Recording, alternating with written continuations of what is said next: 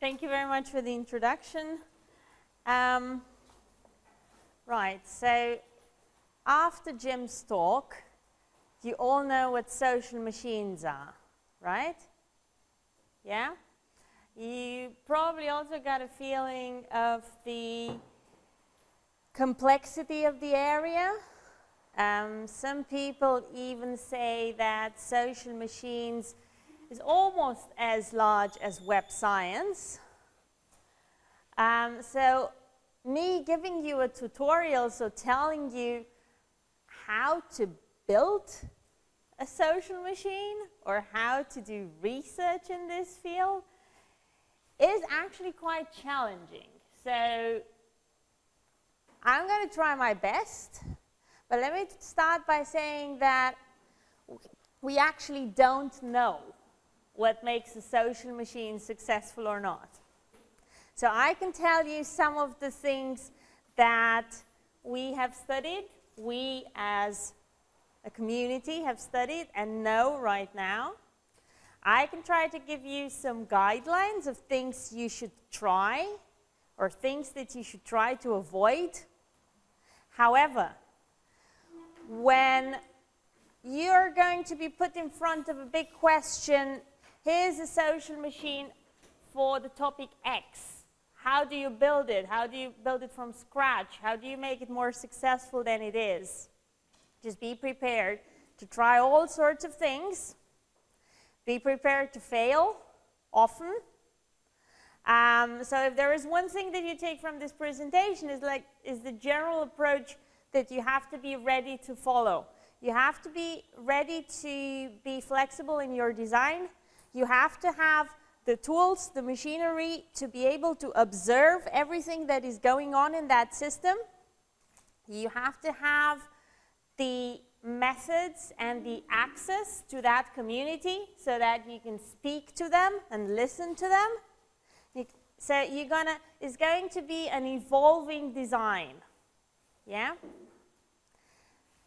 Be prepared to fail, be prepared to listen, be prepared to take small incremental steps to solve very specific problems that you will notice happening in that social machine. Yeah? So that's all there is to it. And I'm going to give you some insight into some of these tools that you can apply. So we've heard already how important social machines are on the web and elsewhere. We've seen some fantastic examples already. So in this tutorial, I'm going to give you first my take on social machines, and then we're going to have an exercise where I would ask you to talk about social machines that you like, that you know of in groups, and about some of their characteristics. And then I'm sure that we are going to hear all sorts of views and angles, perhaps contradictory ones, on what social machines are and aren't. Then I'm going to teach you how to study crowdsourcing initiatives, crowdsourcing projects, which are arguably one type of social machines. I'm going to look at another class of social machines, which Jim already mentioned, which are citizen science projects or initiatives. This is something we've been doing a lot of research in Southampton. And I'm going to give you some examples very briefly from our current research for you to get an understanding of what are the types of challenges that the research community is trying to answer at this point in time. Yeah? So those of you who are perhaps thinking about doing research in this area, to get a better understanding of the types of questions that we are trying to answer and the methods and the approaches that we're following. So we've seen this already, yeah? This is the quote from Tim Berners-Lee's Weaving the Web, which already in 1999 identified this combination of computational and human social processes as being an engine of creativity, of growth, of progress on the web and beyond. Well, when we now try to dig a bit deeper and characterize social machines, when we look at the successful exemplars, we are going to see a huge range of options. So we are going to see examples where people supply, curate, and analyze data. Oh, this is where that video was. Sorry. Yes. See, that was a video over there. We had a bit of a dilemma about opening the presentation file in the break.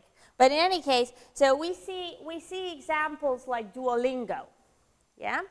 For someone learning a language, Duolingo is a community where you go and do your lessons and improve your language skills. Yeah? From a social machine point of view, there is much more going on out there. Yeah? So the machine, the platform, has to give you feedback. So the machine has to know, whenever you make your exercises and your translations, whether you've done right or wrong. Yeah? And they don't do that by putting someone in an office somewhere who knows French, and when you translate your exercises from English to French, that person is not sitting there 24/7 and saying yes or no. They are doing that by exploiting all the data that you create through your translations. In other cases, it is less perhaps about taking some data that is available and analyzing it. It is about creating content from scratch. So there is a whole class of social machines in which people come together without a well-defined purpose. They just go there to socialize. They just go there to share content that they have produced, and then other people can reuse that content, can comment it, can augment it. Yeah?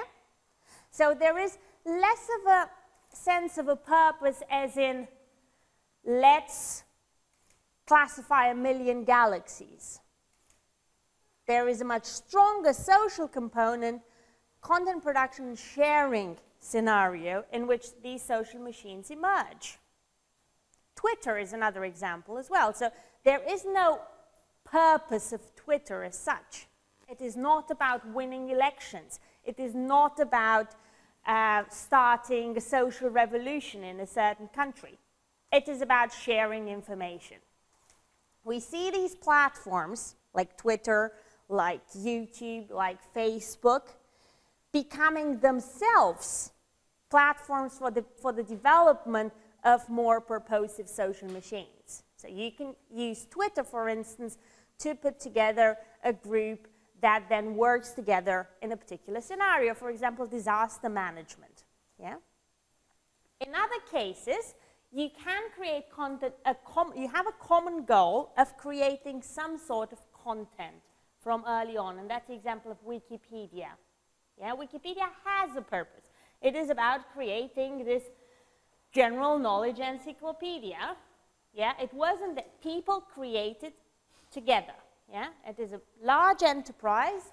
It is about creating content from scratch, and then in addition to that, obviously you all know about the processes that are going on to revise, analyze that content.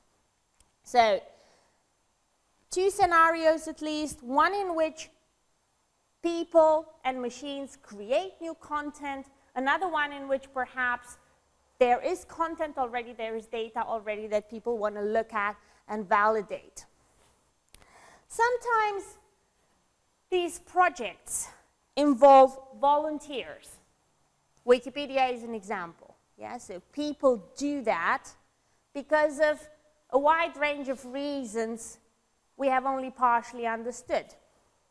Sometimes they do it for a specific reward.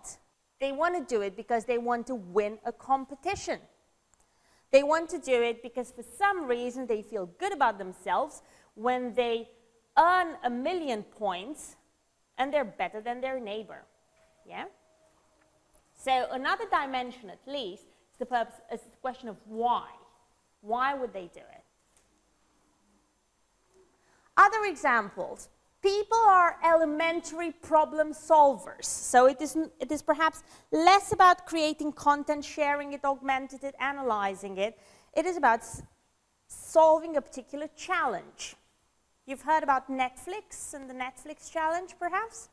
So Netflix, at some point, wanted to improve their recommendation algorithm, so they launched this challenge with a high price, and then they've invited people, scientists in that case, from all over the world to solve that challenge. Jim also mentioned protein folding. This is a game, there are various games, but one of the most famous ones is called Fold It. So there is a general scientific problem that was set out by the team that designed that game. And then people all over the world joined and tried to solve that problem together. These problems can be very specific, like finding 10, a number of balloons, red balloons, all over the US within a very specific time frame. They can be very broad. On Quora, for instance, you can ask for solutions and advice on any type of problem as well.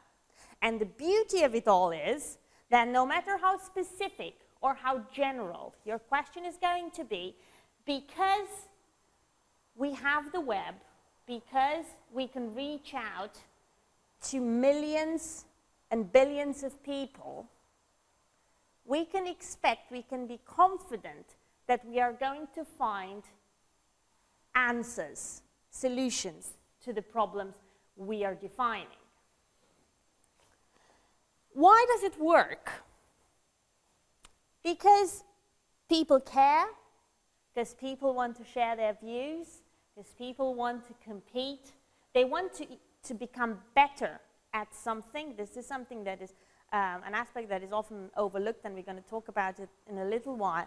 So many people assume that games work because people want to compete with each other. That's just part of the story. It turns out, in many cases, what's even a stronger driver to participate is that people want to improve, get better at what they're doing. So it's not so much about me getting more points than my colleague. It's about me seeing that I'm progressing, that I'm improving, that I'm solving the puzzles in a shorter period of time, that I'm getting feedback, and that I'm implementing that feedback and learn something. Yeah? In some cases, collaboration happens, or the problem solving happens in teams. And this can be because people enjoy working in teams, or it can be a necessity. So the Netflix challenge, for instance, was won by a team of teams who realized, so there were different scientific groups trying to solve this problem individually. They realized that they can succeed only if they combine their approaches. In other cases, collaboration happens because people like socializing. So solving a puzzle without talking to other people about it is perhaps less entertaining, less appealing, less motivating than doing it on your own. And in fact, one of the reasons why people say the ESP game was so successful was not because people were getting more and more points and were improving or were overtaking some of the other players in the leaderboards. It was because of the mechanism that this game implemented. So if you remember, Jim told you a little bit about it. It's a two-players game. You get a problem to solve, and you solve it only if you and the other player, who have no other means to talk to each other, give matching answers. So playing against or with someone else you have never met before, someone from another corner of the world, and then looking at the same thing and having exactly the same thought that you put into the same words, was a very strong driver for people to continue participating. They just thought this is great, this is funny, this is entertaining. So collaboration for various reasons.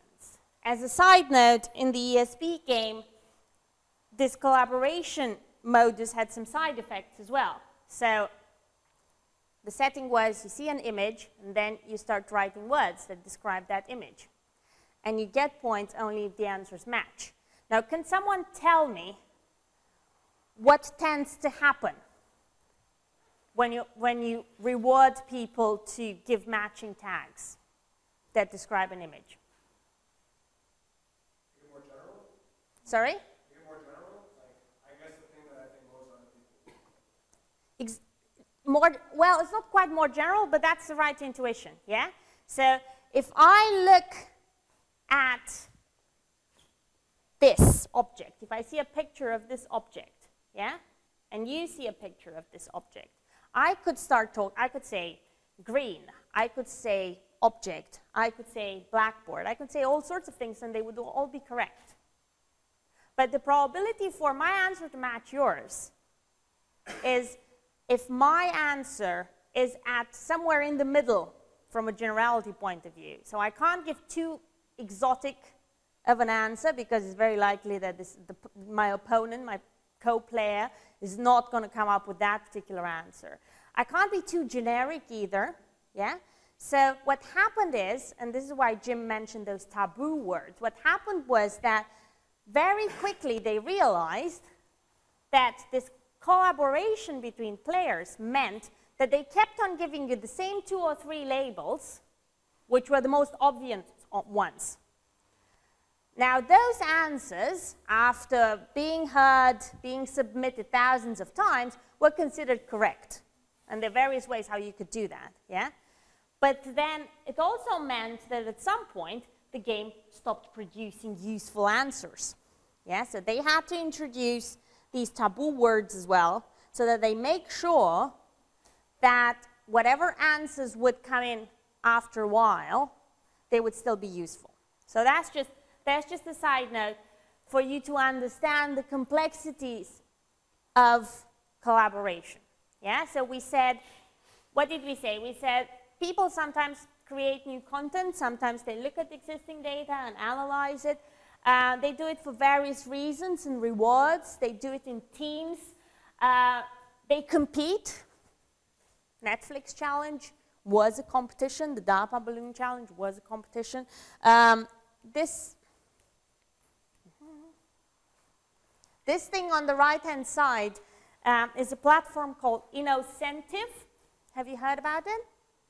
No? So it is what you call an open innovation platform that aims to solve big challenges. In this particular case, it was set up in the pharmaceuticals industry. So they had all sorts of research problems that could not be solved as quickly as they wanted by their R&D departments. So instead, what they did is they went and defined the problem, put it on the platform and said, well, people all around the world, scientists or whomever, try to solve this for a given prize. Yeah?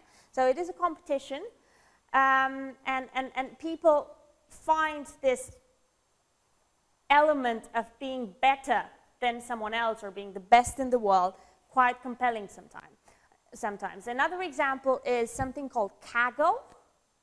You heard about it? Yeah? So that's very similar to Innocentive from a competition point of view.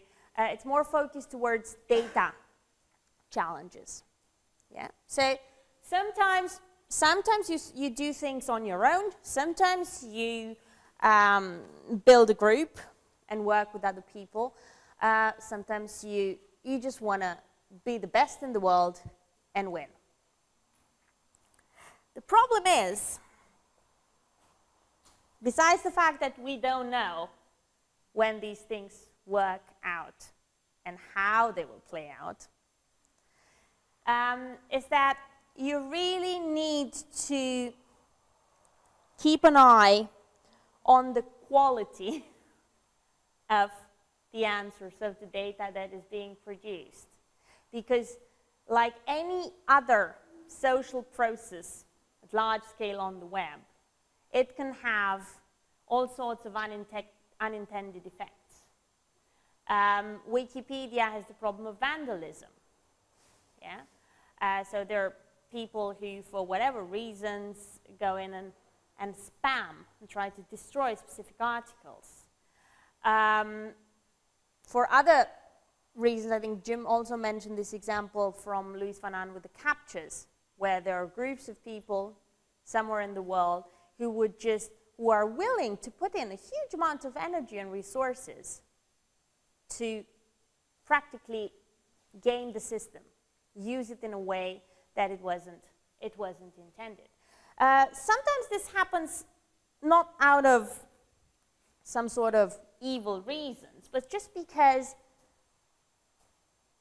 the people you're talking to are biased towards a certain point of view, or because you've asked the question in the wrong way. And then you wonder why 52% of your crowd is going to answer the question in a way that you actually didn't expect it. And you have to go through with it. So it is really important to understand and to have the means to observe how your social machine is developing and to decide when and how to act, interact with them, or counteract their activities. Was this question there? Yes. You were talking about gaming the system, right?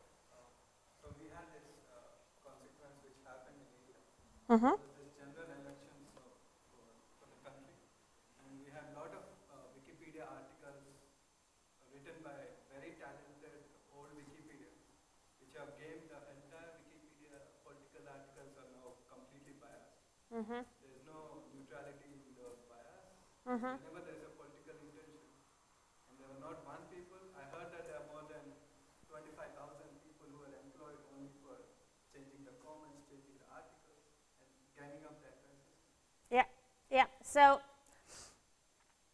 it is a huge problem. It becomes even greater of a challenge when decision makers act upon that information. Yeah. What is the solution to that? Well, there are some partial solutions, but from a point of view of someone building a social machine, the least you could do is to have a good idea before you start about what makes your social machine successful. What are the parameters that you can define for your own scenario that would allow you to achieve the purpose of the social machine, and to find ways to observe and to a certain extent measure those parameters and be able to act upon them. When it comes to Wikipedia, I mean, there are hundreds and hundreds of rules. They're trying to achieve just that. So there's the governance model, there is the neutrality policy of Wikipedia, which can to a certain extent be enforced. In general, the assumption is that because Wikipedia and every article is reviewed and edited by so many people, that a balance will eventually emerge. Now, we all know this is not true, but let's say there are scenarios in which this works better. So, for example, have you heard about Wikidata? Yeah? So Wikidata has this wonderful thing. We still have to see how it's going to play out. But Wikidata, one of their design principles was, well, because Wikipedia, unlike Wikipedia, which wants people to agree on a common point of view, and then if they don't, they just block the article and you can't edit it anymore, they say, well, we actually allow different points of view altogether. So if you want to say that Paris has 5.5 million inhabitants, that's perfectly fine, and someone else can come in and give a completely different statement. As long as you have a source backing that up, we're perfectly fine with it. We're not going to ask people to start fighting about what is the correct answer to that question. Just going to, for now, we're going to allow for different statements to exist in the same time. And then it is up to the people or the applications using that information to make up their mind. Now, this approach has other problems, like you can imagine, but the assumption is that it will at least reduce the number of edit words, and it will encourage a plurality of views to coexist. Yeah? All right. So, we're not much smarter than we were before. Yeah? What these slides told you is that there are so many classes of social machines. Yeah? You already have a little bit of a feeling about the dimensions that I'm thinking about to classify them, to map this landscape. So I talked a little bit about working in groups versus working on your own versus competing with others. I talked about rewards and volunteering. I talked about what people do, sharing content, socializing versus creating, working towards a common goal. But I haven't quite solved the problem, not at all. Yeah. So when the big question comes in, what makes a social machine successful? How to build a social machine that will thrive? We just don't know. And it's going to take you and the generations after you probably to completely map this landscape. We do know a few things though. Yeah? So when we look at the exemplars of social machines that we would consider successful, they tend to have some things in common. Yeah? One of the things that is definitely there that characterizes all successful social machines and compared to similar approaches which have perhaps failed is the fact that they can reach their goal effectively. One of the aspects is obviously the scale, so they can attract lots of people somehow, yeah? And this means they can mobilize resources and ideas very timely, just, I mean, in scenarios like disaster management, this is quite critical. Yeah, so they solve their goals in due time because of the amount of contributions they get. Amount of contributions means lots of people, can mean lots of ideas of which you can pick the best ones. It can also mean access to large amounts of data. Yeah, so you achieve a lot in a matter of days or weeks. Yeah. This is, for disaster management, this is very important, but it also, in general, it is important to see that there is progress. There's nothing worse to going to a social network and see, well, the last post has been 2 weeks ago. Yeah, you already start thinking whether that social machine is alive or not. Yeah? So the ability to keep going, to generate that participation, to make sure that there is enough contributions and things going on within that social machine is important as well. And scale, so having a broad base of people participating, is one way to do that. Jim already mentioned the question of trust. So it is important that when someone goes to Wikipedia, that perhaps they don't trust everything that is written in an article, But they do assume that because of the way it is generated, because of the number of people using it, that information is valuable. And one of the reasons why this works is not just because the information is up to date and very broad in terms of topics, which is achieved by making sure that contributions happen in an efficient and effective way, but also because the process, the editing process in itself, is perceived as being fair. Everyone can contribute, putting aside all those rules that you have to be familiar with in the meantime. But one of the principles that make social machines thrive is that everyone can contribute. There are not many barriers to engagement. In fact, some of them even reward top contributors. So the more you actually invest in that system, the greater your value is in that community. So you start taking on new roles or being rewarded for what you're doing. Number 7 is something that's been mentioned in the previous talk as well.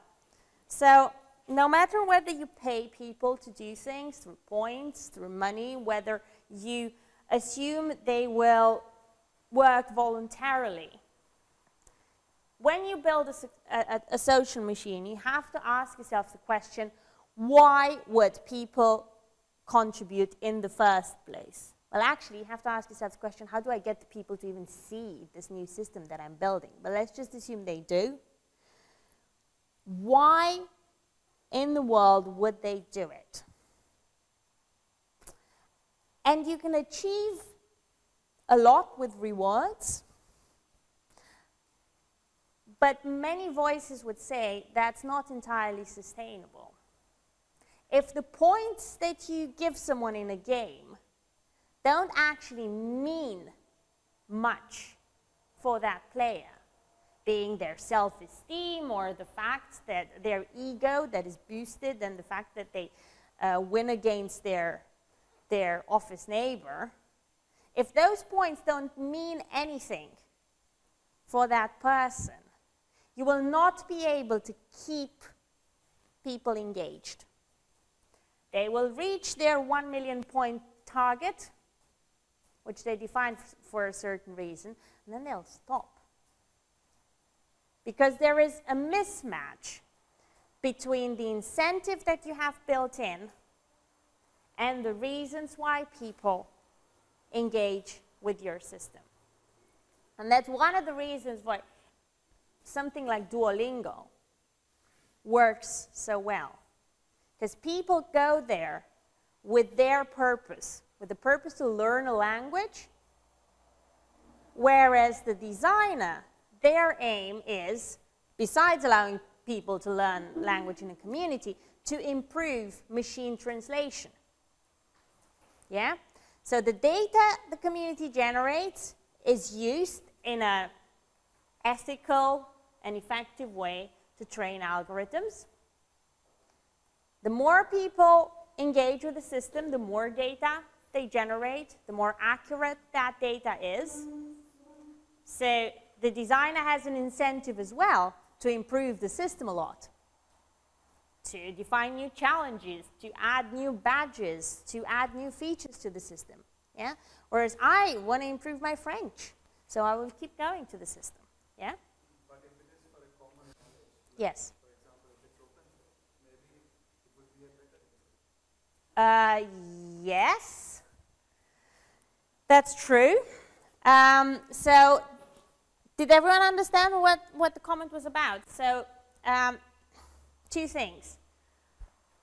Public good, or common good, is a powerful motivator. People like contributing to something that would serve everyone. They like it in theory, or they like it more than when whatever they're doing is used for the benefit of a group of people. Can someone tell me what happens if when you're in a public good scenario like that? So when you say, oh, let's just build something for the greatness of humanity. Let's all come together and join our forces and build this wonderful thing that everyone can use. Sorry? I didn't get that. Yes, could you elaborate? Why don't the participants may behave in a remarkable way and take the goods that belong for people or can be shared with others? So one of the things, thank you, one of the things that happens is called free riding. Yeah? So some people will do the work, everyone will contribute. Now this happens all the time, it's just a matter of balance. Yeah? Another thing is just that there's so many good causes in the world. And while in theory we sympathize with people who are perhaps struggling in life or perhaps would need our help, there are all these other things that capture our attention. And we still decide to play Angry Birds or whatever people are playing these days for hundreds and thousands of hours. While we know people have all sorts of problems elsewhere and we could actually help them. Yeah? All right. So we talked about the left-hand side, we talked about aligned incentives. So what I was trying to say about in the Duolingo example is that when you could reward participation, but if your incentives, if your rewards are not going to be aligned, if what you're asking people to do is not aligned with what they value, what they want to do anyway, this is not going to work in the long run. We don't know, one second, we don't know how to do this right, but we at least have the duty to ask ourselves this question before we even start. So when you set up your own system and you want people to label your images, ask yourself, why would people do it? And ask yourself not just, why would people do it for 10 minutes when they first see the thing? Ask yourself about why would they come back? Why would they do it when they could cure cancer and look at pictures of cats and go do their groceries, yeah? And when you manage to answer that question, it can be a really, really powerful thing, like Duolingo demonstrates, yeah? Yes, there was a question at the back. I was thinking that maybe in the case of the public goods, the commons or the free rider problem may come because the public doesn't appreciate the good. Yes, okay, yeah, very well. So, several points there. There's a lot of literature in economics about this. So, first of all, there is sometimes a gap between the theoretical benefit that I have from this general, broad public good I'm generating and my immediate benefit. Yeah, so the effects that this thing, this open source software has on my life. Yeah, so when this gap is too big, people will stop contributing. Yeah. Also, there is a question of how do you explain the benefits for people to understand them and in a way that is close to their life as well. In terms of technology, again, we don't know much. What we do know from HCI, from online community design, is that we need to have user-friendly tools for people to use. So whatever system you're going to put in front of your community, of your contributors, it has to be easy to use. It can't have obvious bugs. Now, one mistake that people make when they start working on social machines is they think, if I polish the system long enough, it's going to be fine. It's not going to be fine. It turns out that something that is useful and usable and looks polished and neat, the only thing it does, it just makes sure that people don't go away after 10 seconds. Yeah? It doesn't at all solve the question of why would they do it in the first place. So you have to have, which means it doesn't make your life as social machines researcher easier. Because we tend, at least in computer science, we tend to build some prototypes that look more or less polished. The interfaces are still rather patchy, yeah? So building a social machines, a new social machine, when you're a researcher, is very, very difficult because you have to get the system at a level that is the same as, say, a professional game designer. The good news is there's lots of technologies that you can use already out of the box. The other good news is you actually don't need to do that much.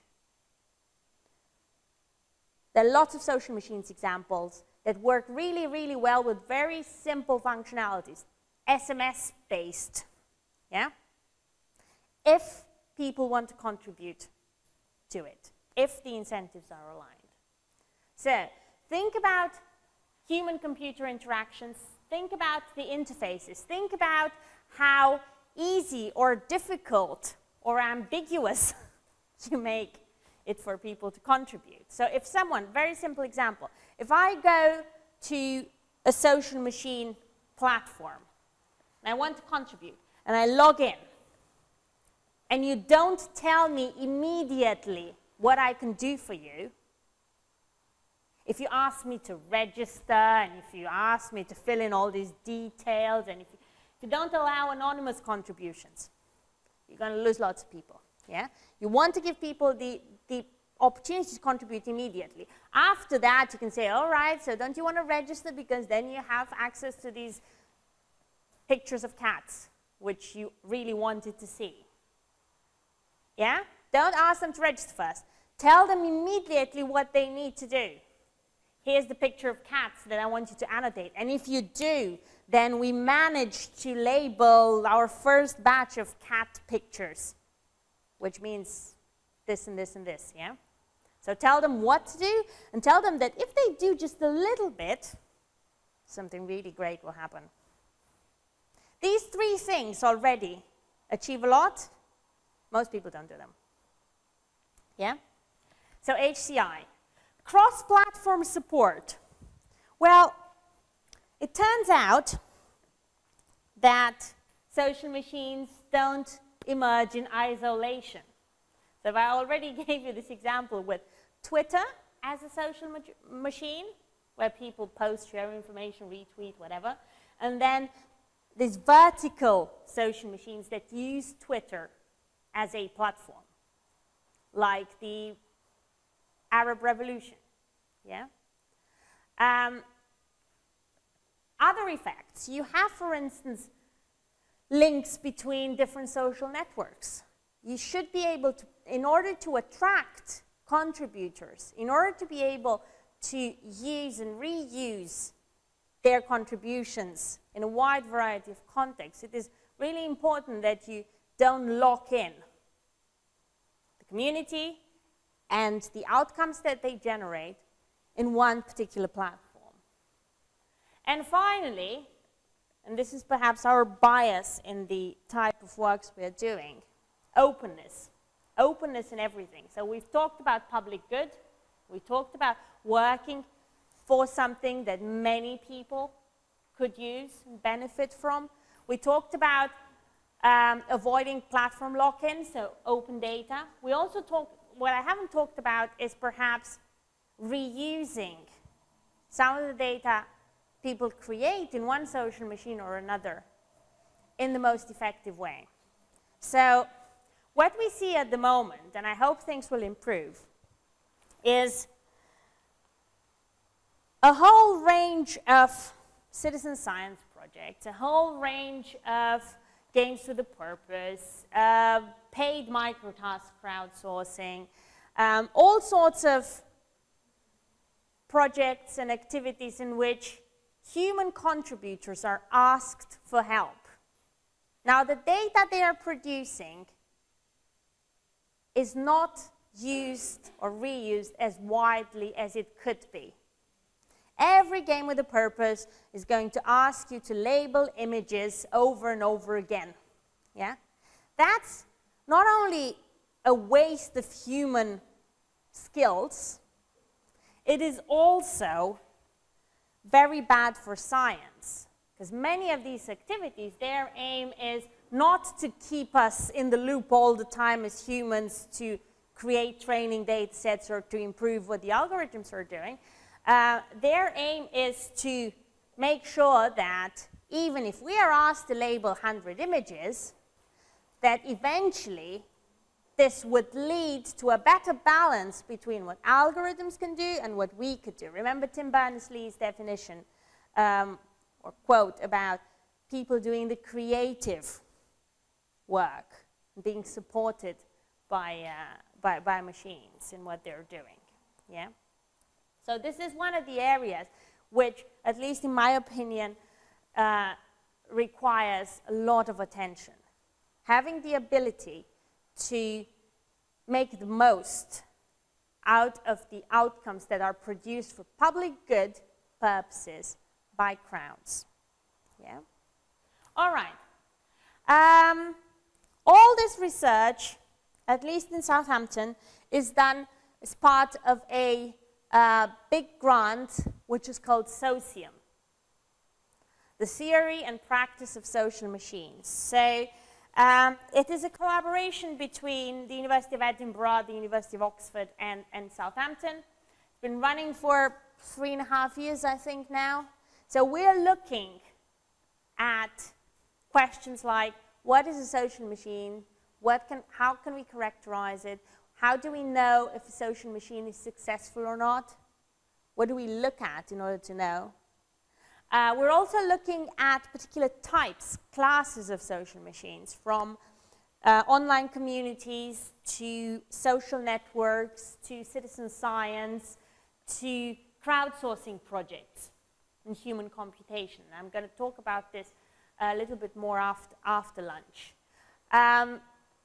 I'd encourage you to have a look at the website of the project where all our publications are. We're on Twitter as well, and we have various workshops where you could perhaps submit a paper if you're interested in the topic to get in touch with the community. All right, so I talked about social machines. Now we're getting to the first exercise, yeah?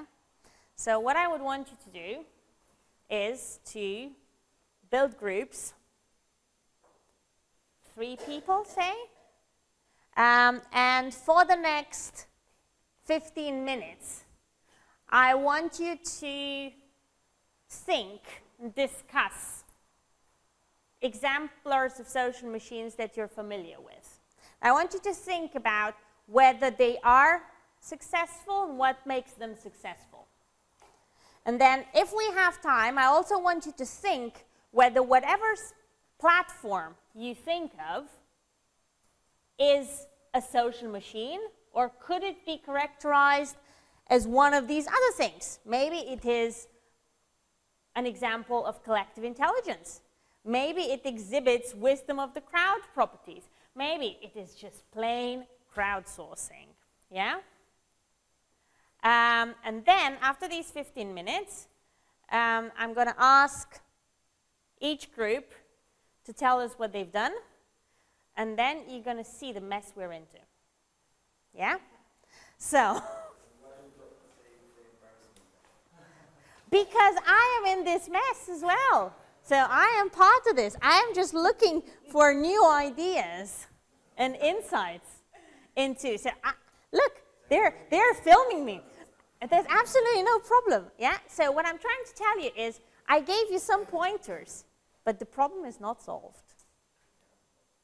Why we should do that? As you said, something like. You need an incentive?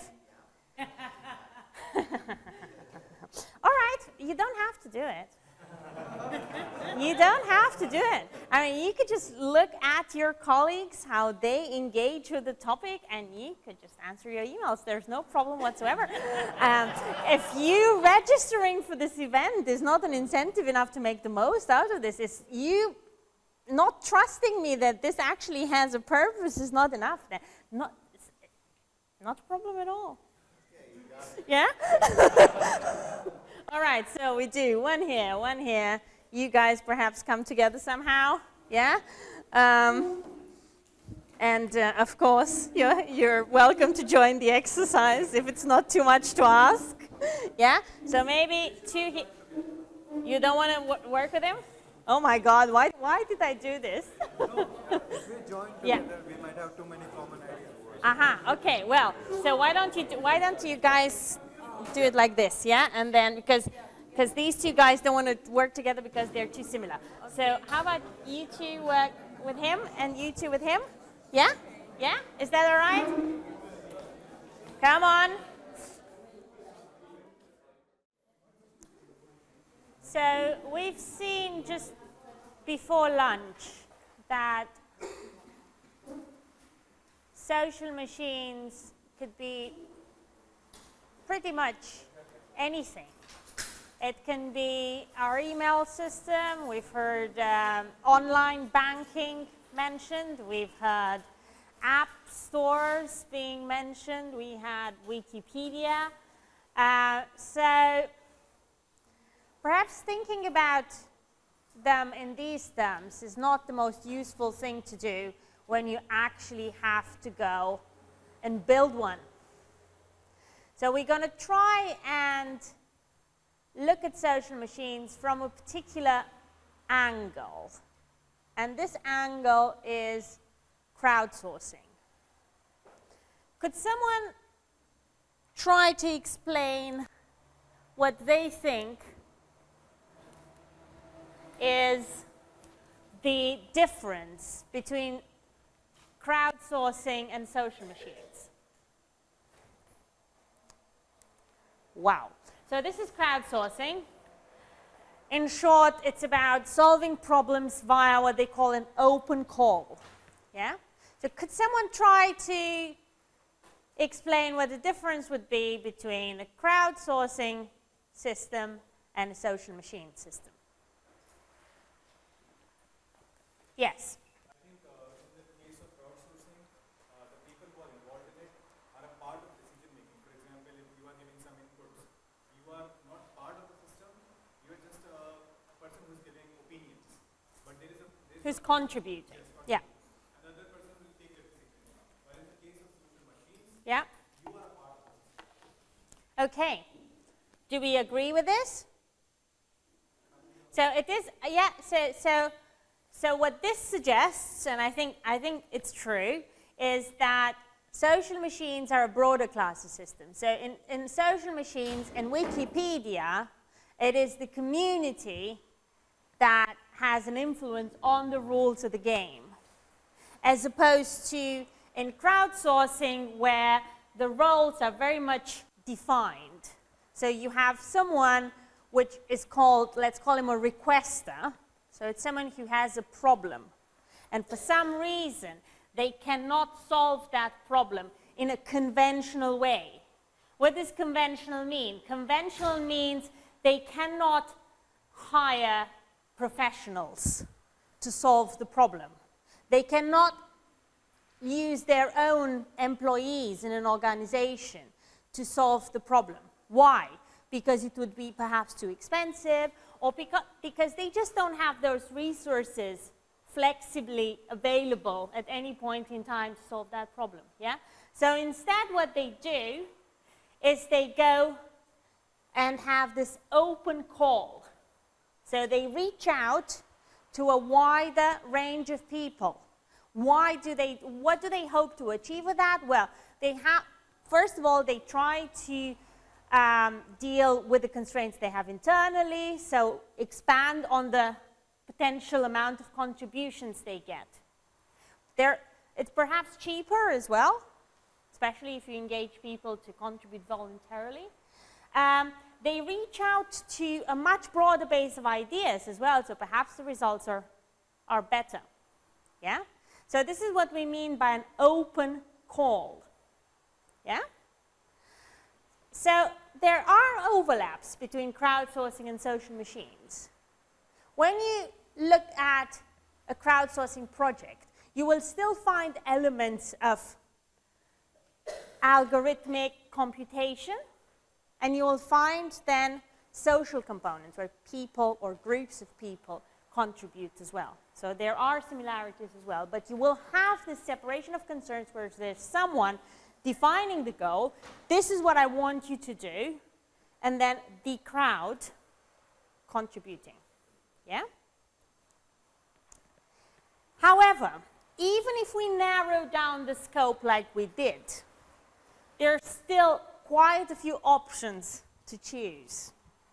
So if now you're in a situation in which instead of saying, I'm going to build a social machine for problem X, you're going to say, I'm going to launch an open call, you still have to make a few decisions. First of all, there's different forms of crowdsourcing as well, and some apply better or worse to your type of problem. Have you heard about microtasks? Yeah? Yeah? Mechanical Turk? Yeah? So Mechanical Turk is a platform for executing paid microtasks.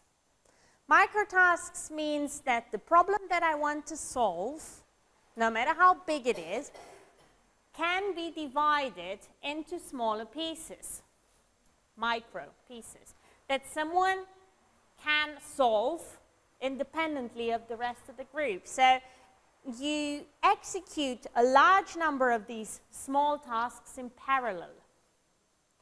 Why would you want to do this? Why would you want to split the work and give it out to a large number of people? Sorry? So you increase the speed. Yeah? What is the disadvantage? Why doesn't everyone do microtasks? Yeah? Not everything can be chopped up into microtasks. Yeah? So not everything can be broken down into smaller pieces. Division of labor, is this pro or against? Against. Okay, can you elaborate? It's an alienation. Take out the output of the workers. Yep. Yes, so I think this is a concern that affects any sort of crowdsourcing, yeah? Not just microtasks. But so one important thing is that in some cases you have so many dependencies between the microtasks that it requires lots of coordination. Yes? I think it depends on the task. Yeah? Mechanical Turk for me is just one way to split the tasks so that the user can work very fast and very short tasks, and then I can Yeah. create as less as they want to. Yeah. Yeah. But there's another type of task Yeah? that you need the wisdom of the crowd. Mm-hmm. Okay, could you explain what you mean by the wisdom of the crowd and give me an example? I can give you my own example in which I need on my quizzes annotated data set. Okay, so you want an annotated data set, all right? And I need people to agree on what they annotate. Uh-huh, okay. So why can't you use Mechanical Turk for that? Because I don't think a person getting paid $1, 1 cent, 5 cents, will take it seriously. Uh-huh, all right, so comment on that. So, our friend here, he wants to annotate a data set, wants to do annotations. His concern is, maybe I could break down the task into smaller pieces, so each person annotates a little part, but they will not take it seriously. Yes? There are some techniques to counter that. Like, for example, you have an inter-annotator agreement among several annotators who are annotating the same data set. right? And then you Yeah. So you could, for instance, one second, you could, for instance, say, you said, yes, people might not agree. And yes, there are situations in which this is a challenge. So the typical way to deal with it is to ask lots of people and look, you know, what the majority says, what would be, and that's an implicit form of agreement. Yes, there was a comment there.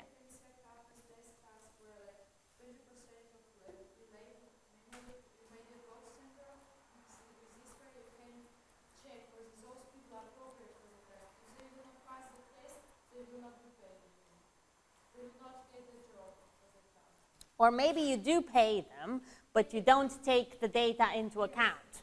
Yeah? Does this make sense to you? Yeah? So there are a few things that were mentioned. There was a question of, can we break down the task into smaller pieces? And we can in some cases, and we can't in others. Yeah? Let me just give you an example. Let's take the task. I have a 20 pages document, and I want to translate it from English into French. Let's microtask this one. Yeah? Translating and putting one person on 20 pages is going to take 2 weeks. I can't wait. I want to have it in 1 hour. How would we microtask it? Is there a correlation between the content in each of those pages? Sorry, speak up. Is there a correlation of sense of meaning between each of those pages? If there is so, then it cannot be actually broken down. If there is, then it can actually. Okay. So opinion number 1 says, if someone translates one sentence, the second person would need to see what the first person translated so that they can use the same words in the same way. There has to be coordination. I think you can give it at least 5 people to do this combination of everything. Someone who is going to come back. And the rest 15 people could be translating the individual. Mm-hmm. Yes. Yes? You could easily crowdsource, but you could not crowdsource it as microtasks. Okay. All right. Because you would need all 5 people to work on it collaboratively. Okay. Yes? You would probably have groups of people do either one sentence or one paragraph. Two sentences or 2 paragraphs, then simply combine them. So have 10 people do each sentence and then just take like the average. All right. So we're getting into the right direction, yeah? So far, no one has told me, how about we just split the document into 10 pages each? Because it's going to get easy. You're still going to have coordination, but it's going to be between 2 people. And perhaps it's easier to find someone to translate you 10 pages than 20.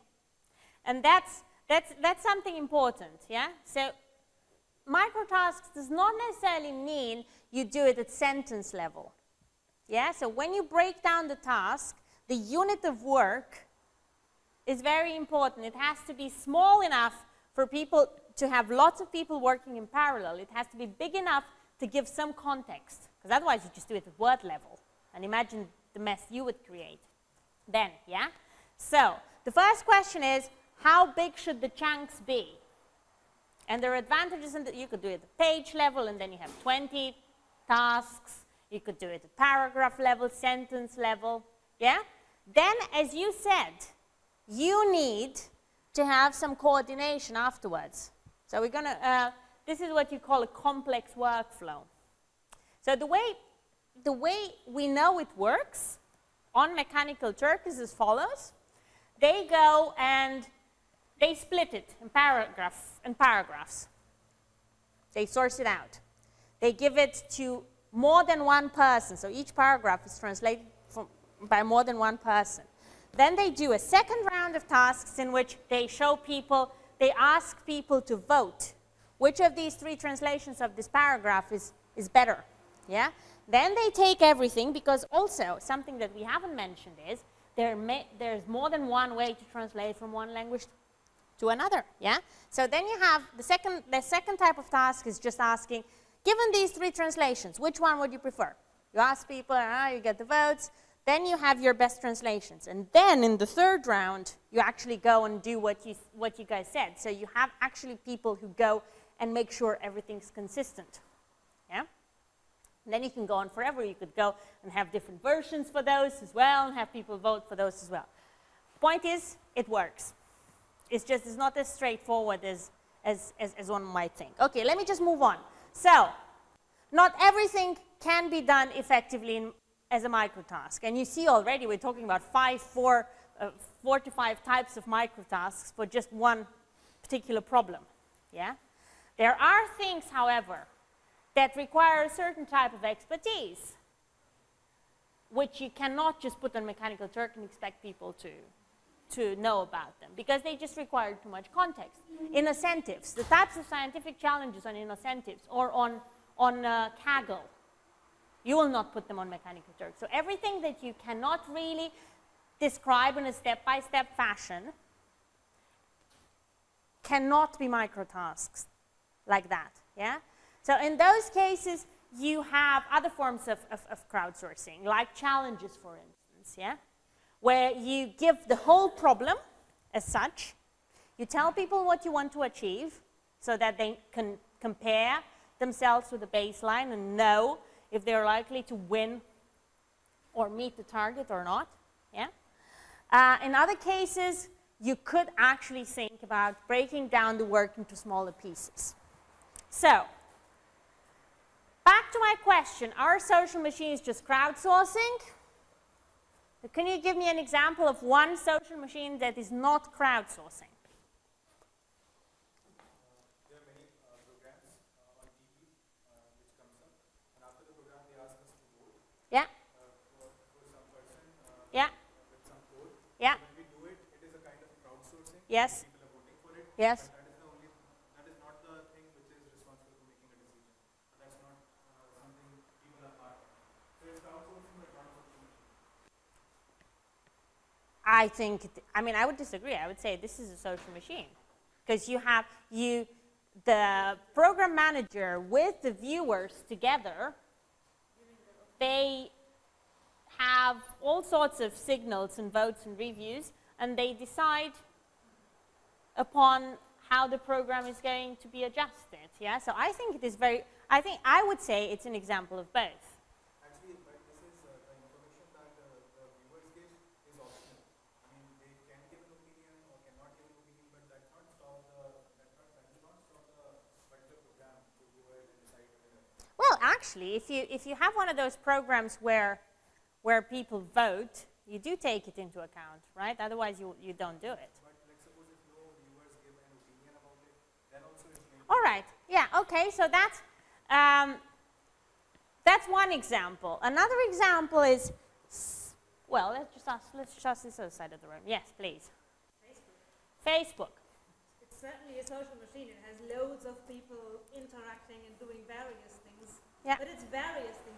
There's no one goal that the crowd achieves. Exactly. Yeah. So, in all these areas in which you have some sort of sharing, socializing, networking, there is not one entity saying, this is the goal, and everyone's going in the same direction to achieve that goal. Yeah? So that would be, I would say, one of the differences.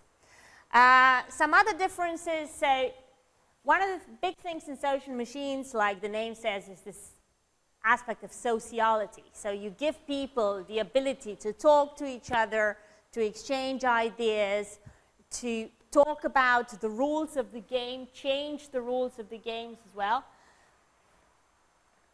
Research shows that having this sort of social interaction means in classical crowdsourcing projects, for instance, as extension to Mechanical Turk, helps.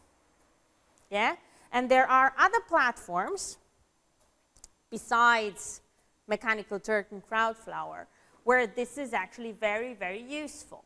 For instance, in citizen science, it has been shown that some of the most interesting things that happen within the project, including the example that Jim had this morning, were only made possible not because they actually have 50,000 people annotating 1 million galaxies in a week, not because of the amounts of data they generated, but because of the fact that people had a means to go and talk to each other in these discussion forums, and then they defined their own tasks, and they went and looked at images completely on their own.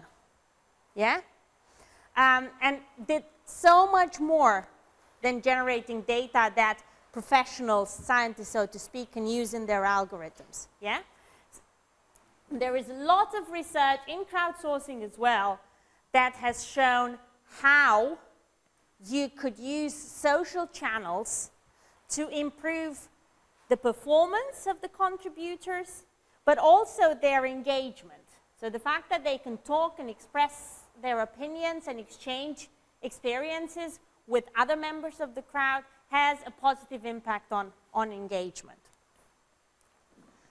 Another criticism or another difference between crowdsourcing and social machines, you hear often, well, social machines are about people doing the creative things and machines doing the boring stuff. Whereas in crowdsourcing, in many cases, you have very routine tasks that use our cognitive skills or visual skills for tasks that computers perhaps will be able to master in 5 years, just not now and not in a short period of time. So crowdsourcing has been criticized for the fact that they waste all this creative potential of humans for just things that in the end an algorithm would be able to do in 6 months if you invest the time to train it properly. Yeah? Yes, I think this is a valid criticism. It applies, however, more to microtasks than to everything else. So Kaggle is not a waste of human creativity, for instance. Yeah? So we have to distinguish between different types of crowdsourcing as well. And then there is, related to that, the big question of ethics. How much are we paying people? Do we tell people how we're going to use all this data they are generating? The ESP game was sold to Google. All the data that was generated to improve image retrieval, to label images, just went and, well, arguably it improved Google search, but in the same time it improved the way they can link ads to search results and so on and so forth. Yeah? Then there is, of course, the question of payment when you start paying people.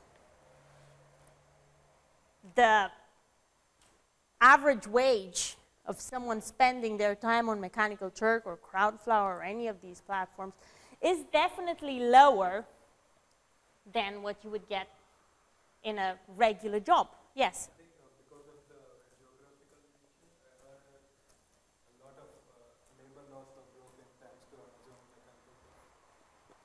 Yes? Where the minimum wage is not guaranteed. So this is an ongoing debate, and there are various answers on how to solve this problem. So some people say, well, think about all the flexibility you have. Yeah? You can start working whenever you want, you can stop working whenever you want. No one asks you to be there from 9 to 5, and in fact, if they do, they increase the prices greatly. Yeah? So there is this whole area of near real-time crowdsourcing. When you want the result to be there, when you want the answers to be there within seconds, you have to pay the crowd much more. Yeah? So prices go up if you want more guarantees. Then on the other hand, the average price per task has increased a lot. I mean, it started from being 1 cent 7 years ago. Now it's more between 5 cents and 10. Yeah? That's not a lot. It's still much lower than what you would pay experts in some countries, but nevertheless, the crowd workforce, so to speak, start organizing themselves as well. So there are discussion forums on the web where the crowd talks about different requesters and how fair they are and how well they pay and how much feedback they give. And the requester, you go and make sure you're not blacklisted, because no one will actually, there's so much work out there on Mechanical Turk that if you're blacklisted as a requester, then people will not take on the tasks anymore. Yeah?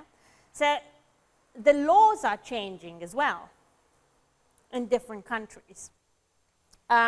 So that, for instance, is one of those areas, if you're still looking for something challenging to think about, this could be quite interesting from a web science point of view. As well as everything else here. So if we think that designing a social machine is complex, it doesn't get much easier if you just restrict the class of systems you're looking at to crowdsourcing.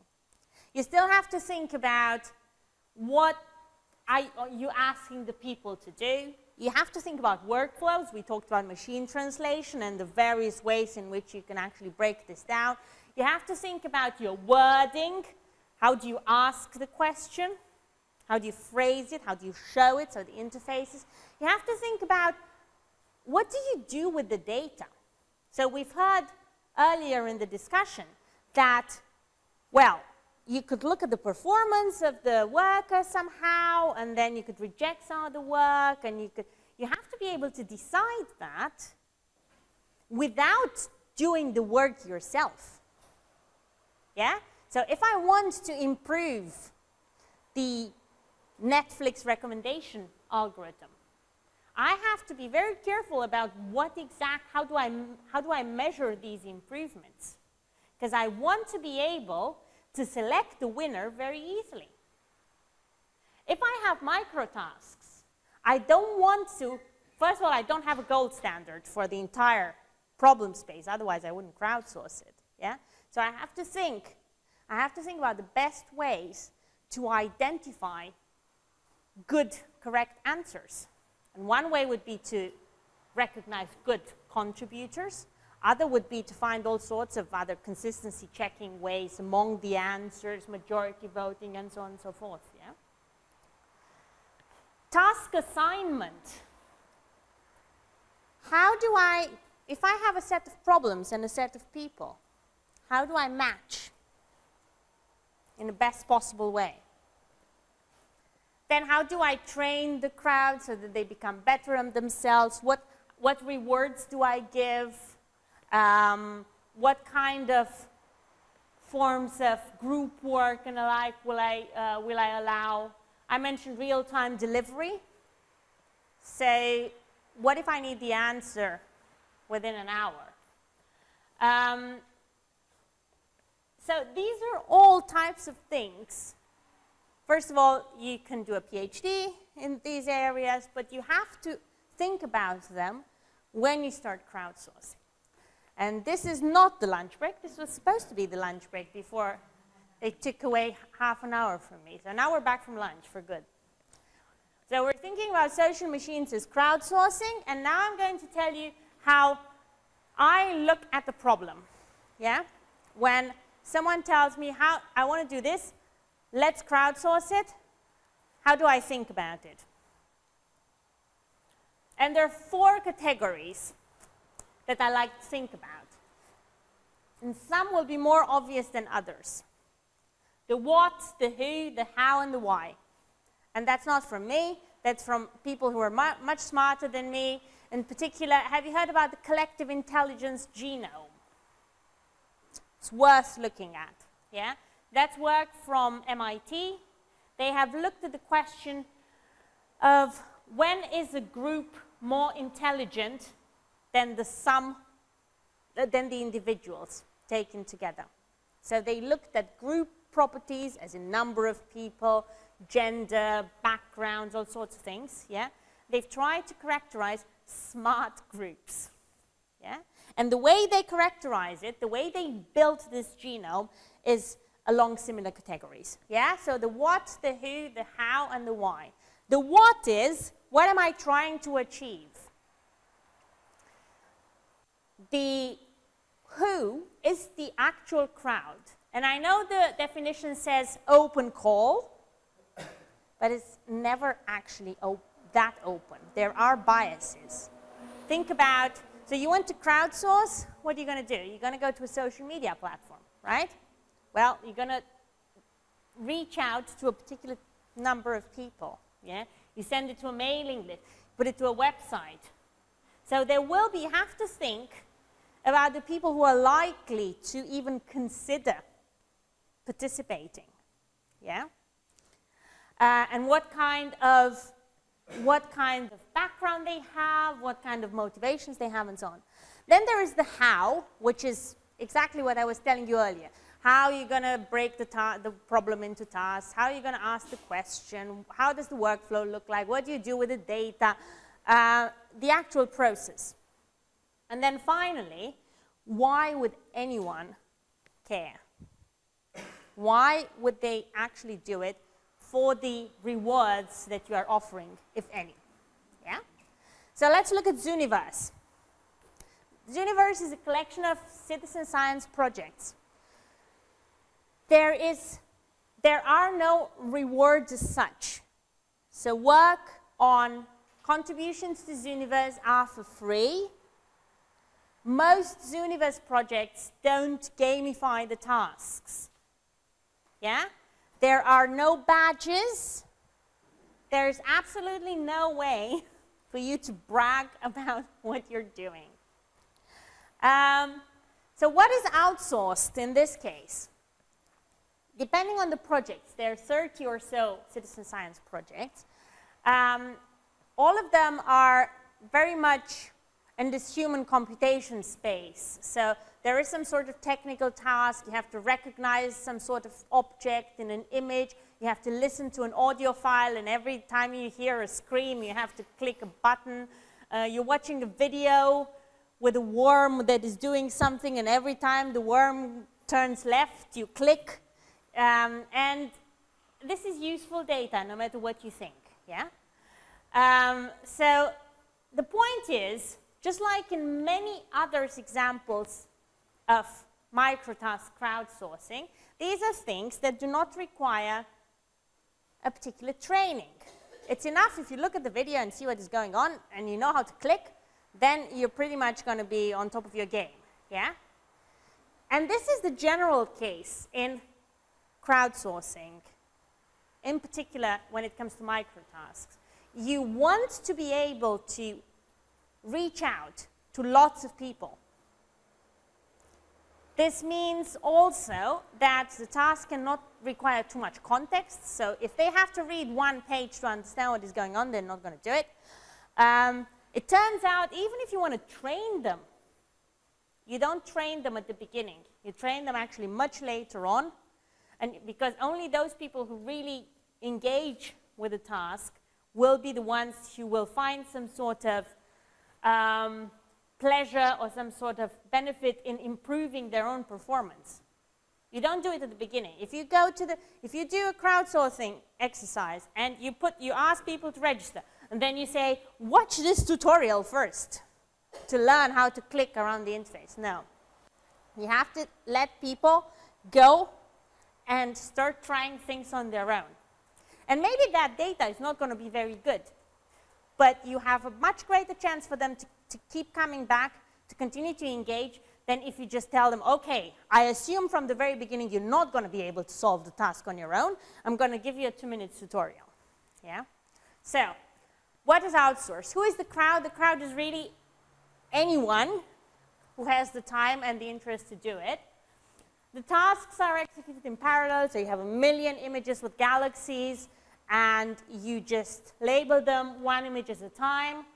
You have each image or each item handled by more than one person, so that you can have a redundancy built into the system and are able to understand which answer is likely to be correct. And then you have different ways to consolidate the data that the crowds provide into something that you're confident is more or less accurate, but more about this later. Why do people contribute? So the general insight for the time being is that people are just looking for something to do, to pass time, and they feel good about, they feel better about themselves, that while they're effectively not doing much, they are contributing to something bigger. Yeah, yeah. I mean, on the other hand, however, the fact you cannot put this scientific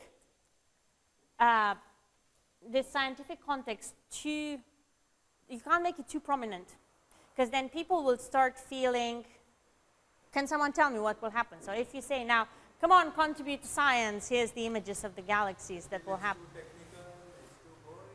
It's too technical, it feels too much like work, yeah?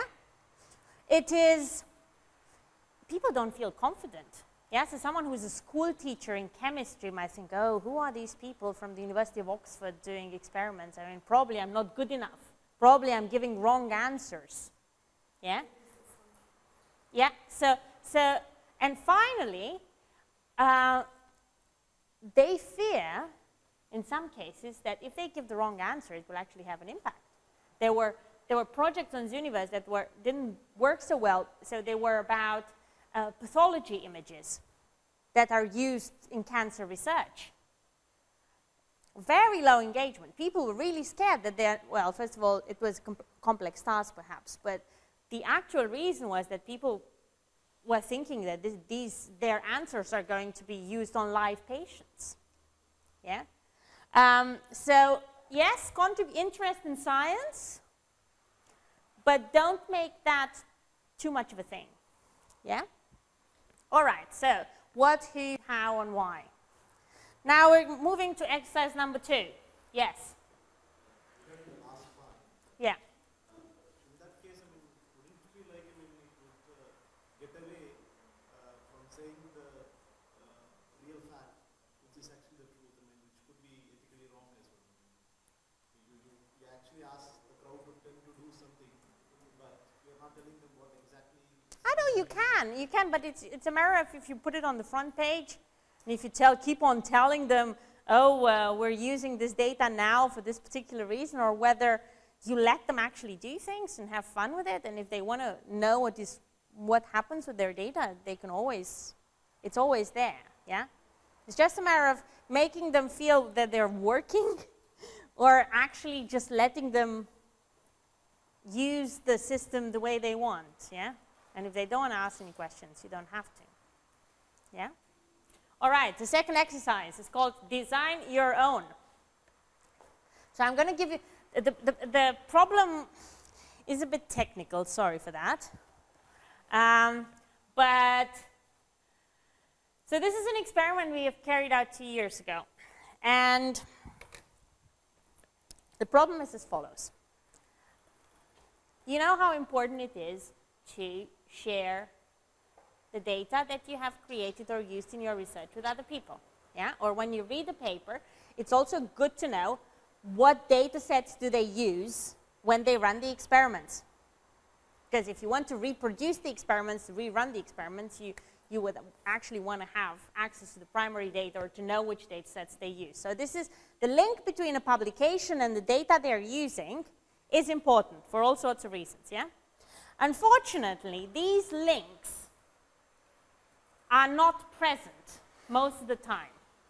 So the aim of the exercise was, given a collection of papers and a collection of data sets, tell us which data sets are used in each paper. Or to simplify it, we just took one data set, the well-known DBpedia. Yeah? So we wanted to be able to say which publications use DBpedia. Yeah, so we have DBpedia, we have publications. The task is create the links. Yeah? So just as a side note, so you go and look at Google Scholar, for instance, you type in DBpedia. I mean, this 9,650 figure is already very old. So just to get an idea about the scale of the exercise, imagine there are probably 10,000, 15,000 papers that we're talking about. So it's not something that you, in your research, are going to do. You're going to sit down and start looking through all the papers. You want to be able to source this out. Yeah? All right. So, I want you to form groups again. Now, I want you to think about how would you crowdsource this. Yeah? Think about the what, the who, the how, and the why. Yeah? Also think about how are you going to make sure that whatever links people will create, they are going to be correct? And remember, just because we're using human intelligence and social intelligence, it doesn't mean that we forget all the good things that computers can do as well. So you don't have to use just manual power for this. You can just very well say that this is how much I can actually achieve with a computer program, and this is the bit where you can't move forward unless you have some manual input. So 15 minutes. Yeah? Starting now. You can use the previous groups or something else.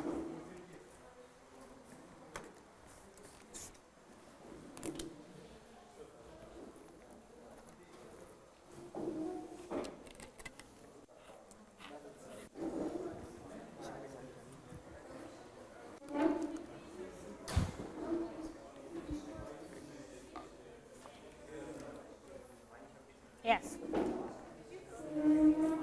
Yeah, sure.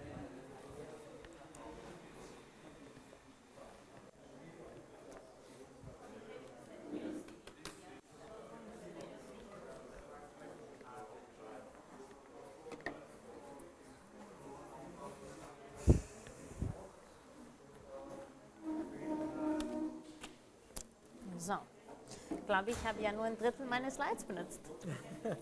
Und das wird auch so bleiben.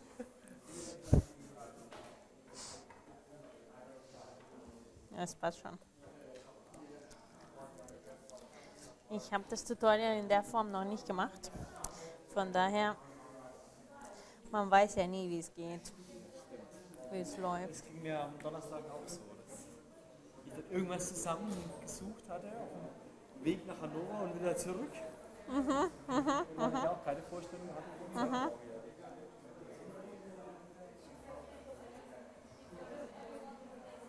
Ach Gott sei Dank. Ich hatte so einen Doktorand, der nicht so gut war und ich dachte schon, den muss ich feuern und jetzt hat er selber verstanden und aufgehört.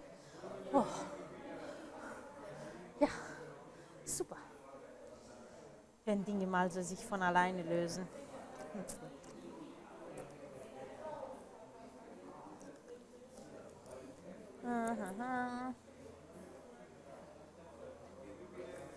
Wir wollten auch mal über diese Co-Creation-Geschichte nochmal reden. Ja? Genau, ja. Über Big Data Policy oder über Co-Creation? Weiß ich gar nicht mehr. Du hast gemeint, da gäbe es einen Call, der gut zu diesen Diskriminierungsgeschichten. Ah, ja. Na, es kann ja beides sein, wirklich.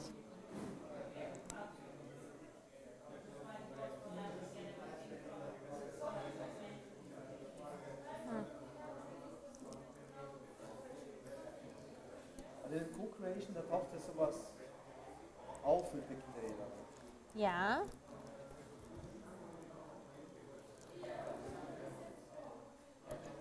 Ich muss jetzt mal kurz schauen, wie schlimm es eigentlich ist. Wie viele Slides ich noch habe. Aber ich glaube schon, es gibt noch einen Haufen. Oh mein Gott.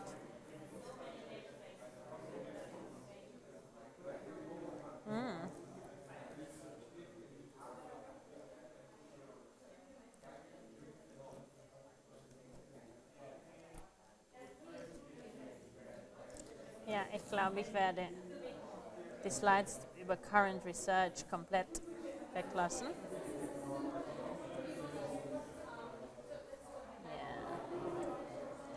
Gott, was habe ich mir gedacht?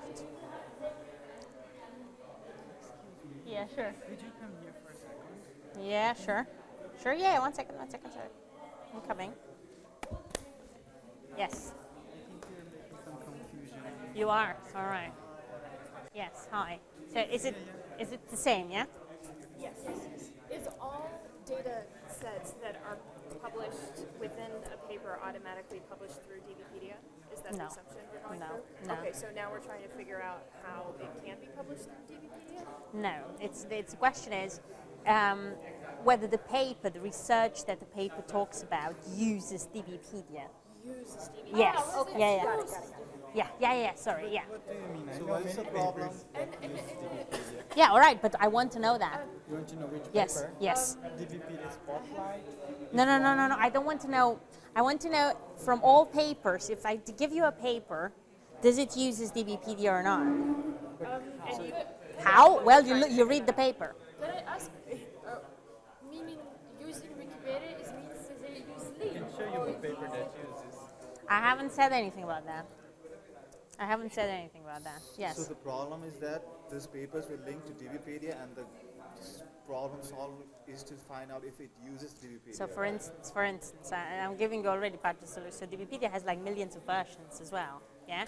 So when I go in and I want to build a new tool for, say, information extraction, yeah, I want to test it against other tools as well. So I want to know exactly which ones have been tested on, where are the papers of other tools that have used the same data, so that I can compare them properly. Yeah.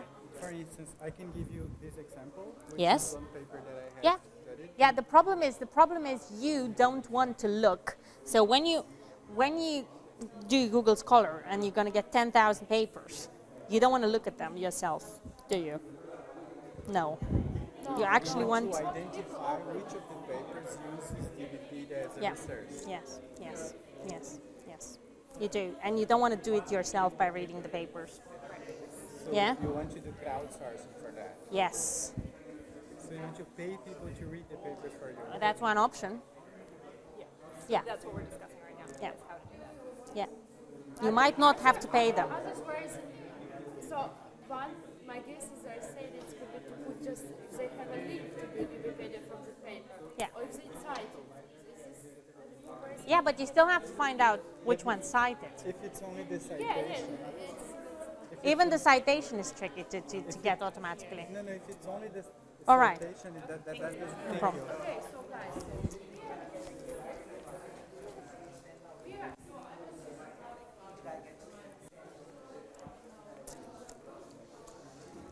Ja.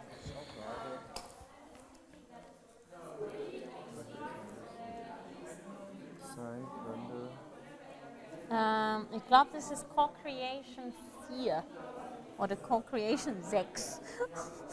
Eine der zwei. Lass mich mal kurz schauen.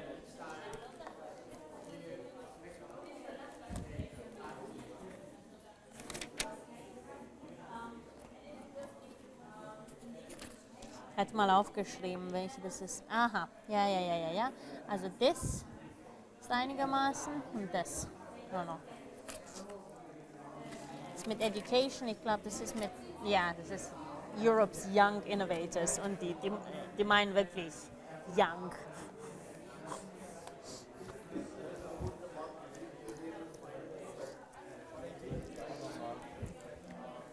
Anschauen.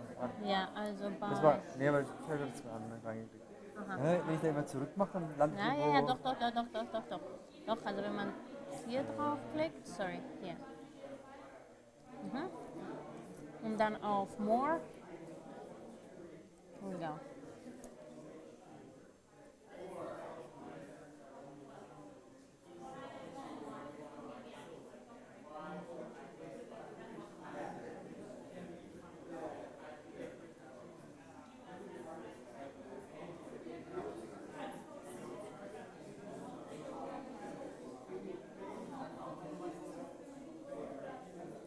Collaborative participatory relationships that allow relevant stakeholders to actively shape political priorities.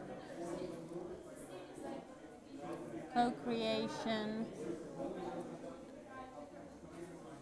Das ist das eine. Und das zweite ist die Big Data Policy Geschichte. Jetzt ein PDF zum Downloaden, das ist dann immer einfacher zu merken. Ja, ich glaube. Wenn du auf More klickst, dann sind es die, so, ich glaube der Call muss irgendwo hier sein. Keine Ahnung wo.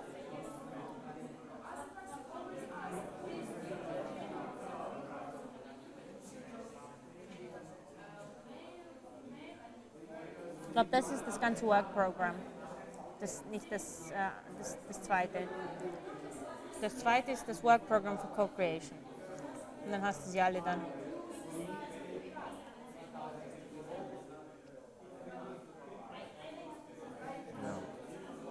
Ja, und dann sind sie alle.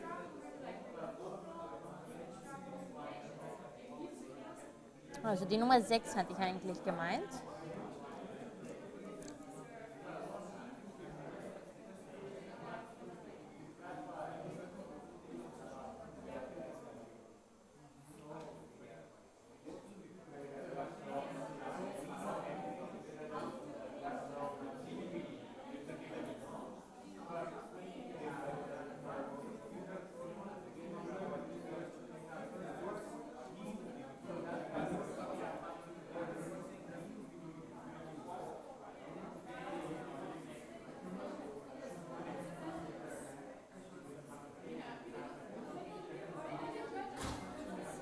Also da könnte man auf jeden Fall sagen,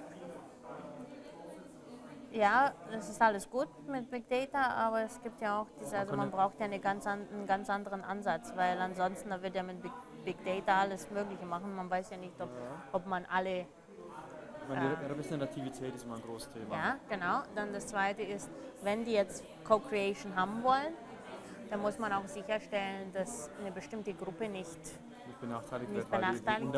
Ja, genau. Und man muss ja auch, ein Grund, warum die Leute sich nicht zu viel beteiligen, ist, weil die Entscheidungen intransparent sind. Und die sind ja nicht transparent, wenn die Regierung das macht, aber die sind umso intransparenter, wenn der Algorithmus entscheidet. Ja. Die Frage ist, was wäre jetzt hier ein gutes Thema? Ah, das weiß ich jetzt auch nicht. Das weiß ich auch nicht. Da müsste man wahrscheinlich mit Susan reden. Halford. Ja. Weil die machen Social Policy. Ein Thema, was Susan mal erwähnt hatte, war, dass so die Public Transport oft finanziell schwache Gebiete besonders benachteiligt. Die Frage ist natürlich, wenn man das irgendwo mal macht, es gibt nicht so viele Aktivitäten, wo man sagt, das braucht man jetzt regelmäßig und so weiter. Und wir hatten da auch mit der Sophie, da sind wir übrigens noch dran, jetzt die Woche ist Laura zurück. Haben wir gesagt, das revidieren wir nochmal. Dann ist zum Beispiel eben sowas wie finanzielle Kapazität, überlegt Frankreich, ob das auch ein Protected Characteristic wird. Ja, also sicher, also hier müsste man schon mit anderen zusammenarbeiten. Weil auf der Technologieseite, da können wir es alles Mögliche überlegen. Auch auf der Co-Creation-Seite. Da bräuchte halt ein gutes Thema. Ja. Also ich könnte natürlich auch die Maria mal nochmal fragen, dass die was wüsste. Ja. Maria wer? Wimmer, die ist bei uns E-Government. Die hat alle möglichen Connections zu Deutscher Städtetag und sowas. Ja, weil dann kann man auch gezielt in England danach suchen. Ja. Wenn man jetzt sagt, ja, das ist zum Beispiel News Case.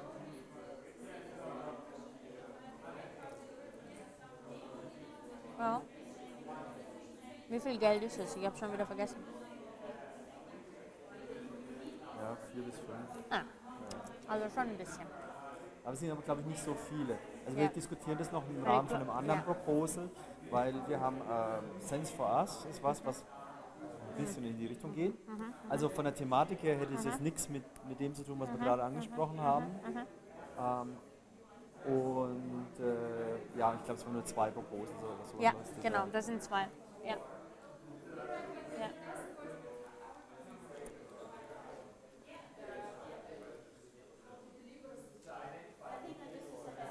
I'll give you 5 more minutes, yeah? Fertig.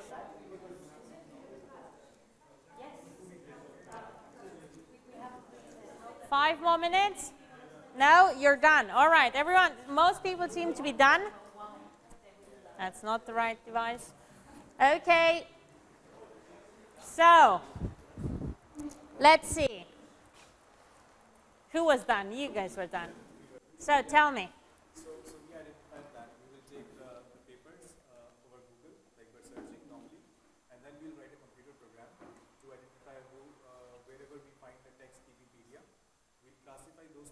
somewhere in a database. Then we'll give these papers to a lot of people to actually see whether they are using the DBpedia dataset or they have just mentioned DBpedia. And then after that, hold it right there. So the task, so what you're telling me is that you're going to give a person a paper. Yeah, now this paper can be a journal submission with 45 pages. What exactly are you going to show to the people? no, actually we'll give only the place from where dataset starts, from the paper. We'll actually write a program to actually classify the paper, and then the section where it starts with experimentation of the dataset, we'll take that page out of that paper so that it will get reduced. So you're going to show that, all right? Very well, yes? The idea is just to decrease the crowdsourcing task. Instead of giving 1,000, 10,000 papers for the crowd, so somehow we want to apply the machine processing Yeah, yeah. to find out which papers actually use inside, not Yeah. only as a reference. Okay. So we've reduced the papers, and Yeah. then again in the papers we Yeah. have reduced the only page which contains dataset, and then we want to verify it because somebody can just mention that DBpedia, Yeah. but he might not have used it. Okay. We want the user to verify that they have used it. Yes, so how exactly are you going to do it? So you told me you take this one section, whatever, so you're going to show the person a blob of text, yeah? Is this correct? We can take it out as a page. We can Well, yes. Usually the papers who use DBpedia as a resource will cite it in the experiment section. Fair enough, but the question still applies. So you're going to show a page of text, possibly with the phrase DBpedia highlighted, yeah? And the reason, the reason I'm insisting on these trivial details is because this is the level of detail you need to think about, yeah? So one page of text, DBpedia. What are you going to ask? we are asking that whether DBpedia is just mentioned or it has been used. I mean, do you see any table or which says that okay, DBpedia, this dataset, this year from this year, just this verification from the user. It's just mentioned or it has been used. So if it has been used, we will return we got 95% accuracy in DBpedia dataset. So we just want the user to verify. Okay. So you're going to have a yes and no question, yes or no? Yes, no, I don't know. Not clear. Yes or no? Do you give an I don't know option? Yes? Why? That way it's clear. I mean, if a lot of people say, I don't know, then like, so when we decided to take a sentence. You had your chance. We decided to take a sentence, or a paragraph rather than a page, and then just, you're going to make errors in that data classification of the machine, and a lot of people, you can do it. So have we listened to this, yeah? So many other tasks are less trivial for the machine than find the string DBpedia, yeah?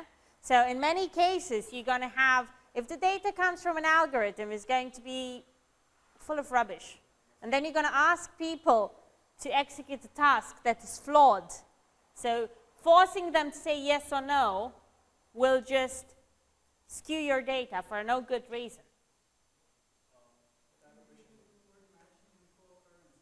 Sorry?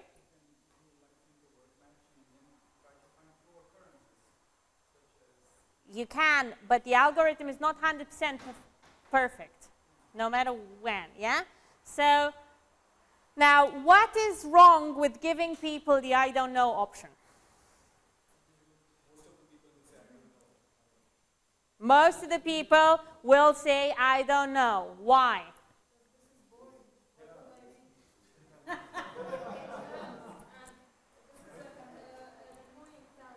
An annoying task. Okay, but no, I'm not forcing anyone to do it, yeah? Yes, please. Exactly. So, whether it is boring or not, so people will go for minimal effort, yeah? And they will just click I don't know, yeah? But it's pretty easy to set up a thing where it just says, if you're wrong, don't pay them. Right, yes, so we don't pay them if they're wrong. Or if you get too many wrong. If so, the question is, if someone gets wrong answers all the time, we stop paying them. We get them out of the system, kick them out. Why is this not a good idea? Because we don't know what's wrong. Because we don't know what's wrong. Yeah? So before you kick people out, just make sure that you've asked them something meaningful. Exactly, so don't kick them out. You don't need to kick them out. You can still take the data that they've put in and use it as a signal. Yeah? You don't have to not pay them. Of course, if you identify that they're spamming on purpose, you don't pay them. You don't encourage that. But in many cases, people will just give their best shot and they will fail. And the answer, your reaction to that should not be necessarily, I'm not going to pay them. Yeah? Your answer to that should be, can I use this data for something else? Can I use this data, for instance, as a signal that there might not be one answer to my question? Yeah? This yes and no DBpedia example is perhaps very easy. But even using, so going back to how you're going to phrase your question, is DBpedia mentioned? No. Is DBpedia used? Yes. So that's already broken, yeah? Because is DBpedia mentioned? Yes. Is DBpedia used? What does this actually mean? As the data set. What does this mean? Well, you probably pull the method section, and then you look for the sentence where both data set and DBpedia are mentioned, and then give that sentence to the participant. All right. Does the sentence say DBpedia was used as the database for this study? So how should someone with no scientific training be able to answer that question? Yes? Links to what? So we are going to retrieve from the text Links, yeah. and then we will give user, the crowd Yeah. the link, and then should check it and say whether the link is wrong Uh-huh. and whether it's called links to be detected. All right, comments about that? So the suggestion was we are going to give people the link to DBpedia or to whatever data set, and then people will click on the link, and then if the link is broken, exactly. Okay, fair enough. Is this the problem I wanted to solve? No. That problem, with that task, you're solving what problem? Yes. Yeah.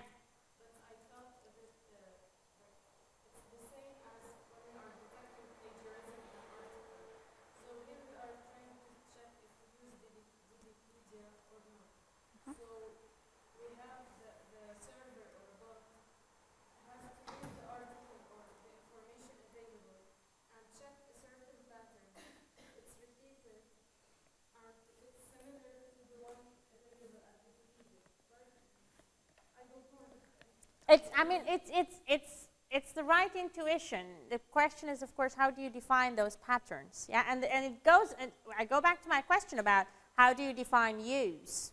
Yeah, and how do you explain what usage of data set means to someone who's used to look for rectangles in images? Yeah, that's the competition, people.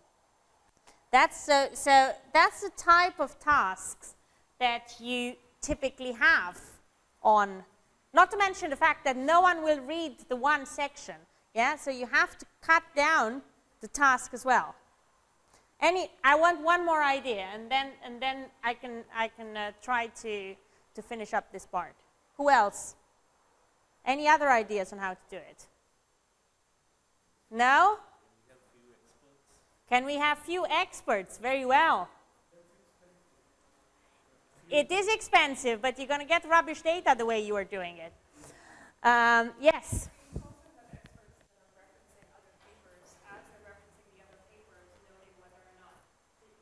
Here we go. Here we go. So, instead of just doing string matching on the paper text, you could actually think about a little bit about the domain, about how citations work. yeah, and try to get that as additional source of evidence. You could address experts. Now, someone said they're expensive. Who says I'm paying them? No, who says, yes, also that. But who says I'm paying them?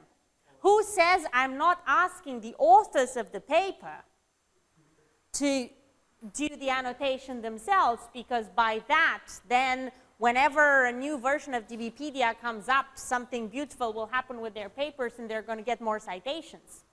But that assumes, one, that you can get emails, and two, that they're Yes. But their time is expensive. And so they But they want to get their citation numbers up.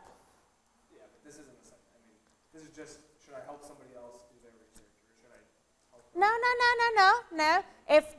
If I set up the social machine, my research is I want to establish links between papers and data sets. But their interest is that by that their citation count goes up. Here we go. This is exactly that sort of soft spot that I mentioned, where the stars align, I get what I want, you get your promotion, and everyone's happy. Yeah?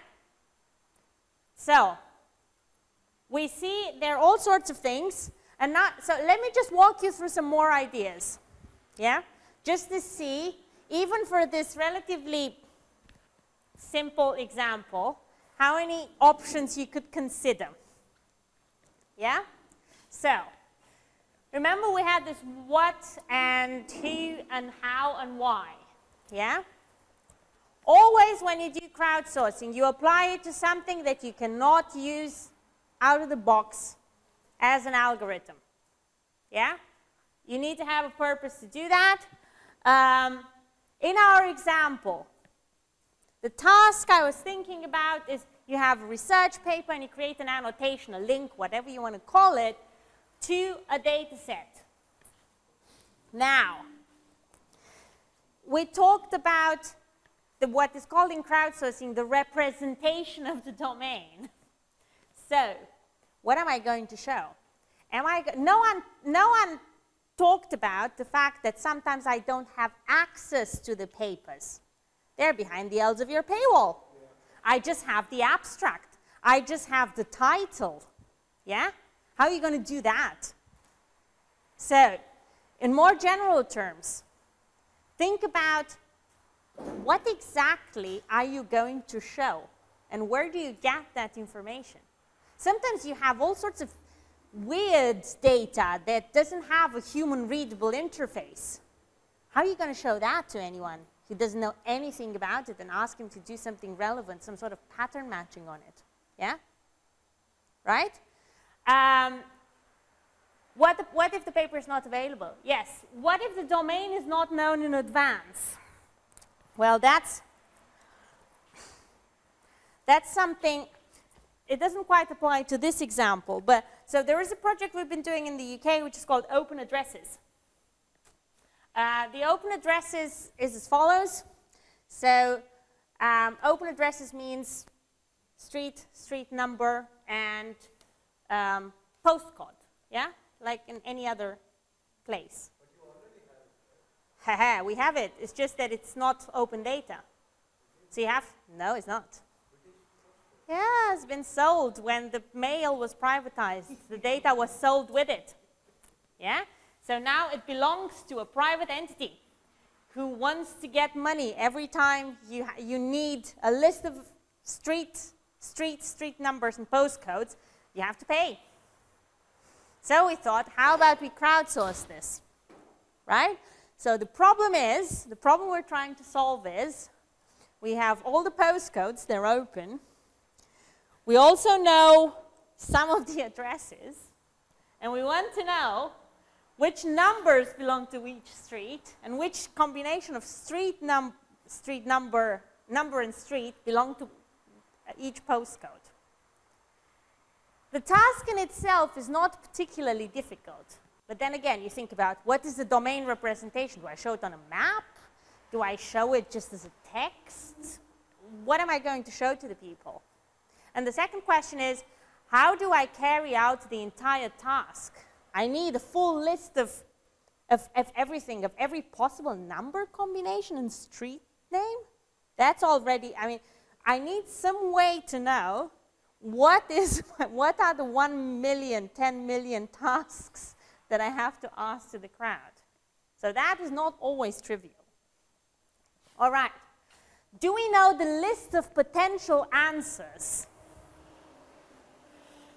So there is a difference between knowing the answer and knowing that the answer is one of these 5 things and nothing else. Can someone explain me why?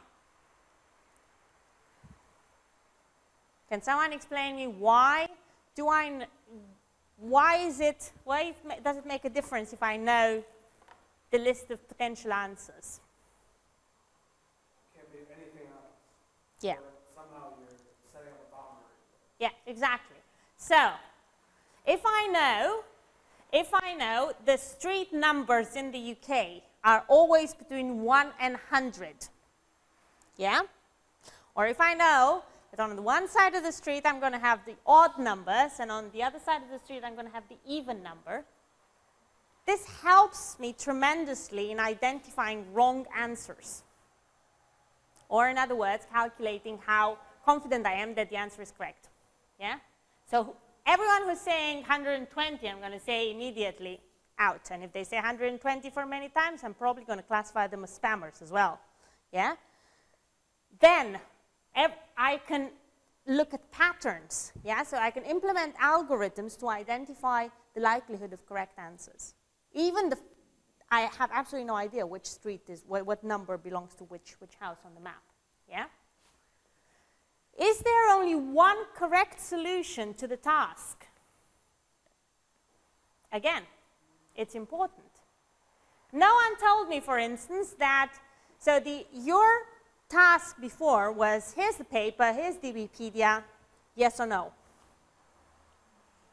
How about versions?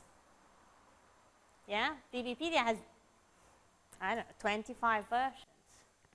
It could be that they use one version on the other. It could be that they use both versions as well. Yeah? There are more complicated cases. Yeah? So there are questions which do not have one unique answer. If I show you one picture of something, of this, for instance, this landscape, and I'm going to ask you, what do you see there? You're going to see all sorts of objects. You're going to see this tree, and someone will just call it tree, and the other one will call it lime tree, and the other one will call it something else. And all of these things are correct answers. And you'll have to be able to appreciate them. Yeah? How many people would solve the same task? So I told you a little bit about redundancy and why you need this. And you have to think about how much redundancy you build in, because the more you have, the more confident you're going to be that you can identify the correct answer from the set, but it's also going to take more time. And if you pay, it's going to cost more money. Good thing is, in general now, if you go on any decent microtask crowdsourcing platform, you will see templates and guidelines for a huge range of tasks. Anything that has to do with images, from images where you recognize one object or more objects, where you have a predefined set of answers or just an open set of answers, to transcriptions, to a whole range of tasks. Yeah? So people are getting more and more knowledgeable into how to do this effectively. Now let's think about the who. So the only thing that crowdsourcing tells us is that it is an open crowd. What this means, it means, yes, potentially you want to address a larger number of people than you would if you would do this in a more traditional setting, like in the lab. It also means that you don't know anything about these people. And you also don't have any relationship with them probably whatsoever. Relationship means that you can influence them to behave in a certain way because of your previous relationship. So there is one way in which me, the manager of a team, would speak to my employees and would tell them, we need to annotate these images by Monday, people. Yeah? So then they will start saying, no, no, no, no, no, no. I will say, yes, we're going to do it. Then we can still decide how we're going to do it, how we're going to split the work, and then they're going to start working. Yeah? I can promise them some additional rewards. Then I could say, for instance, the one who finishes first is going to get half a day off. Yeah, I have all these means. What would happen? It would happen, yeah, so I have my means. So someone really wants to take their half a day off and will push through it and will try to finish early. However, it can also happen that people just don't want to be much better than their peers because everyone would hate them. Oh, look at this guy. He already, I mean, it's clear we had already lots of work to do and this guy went ahead and did it. Yeah?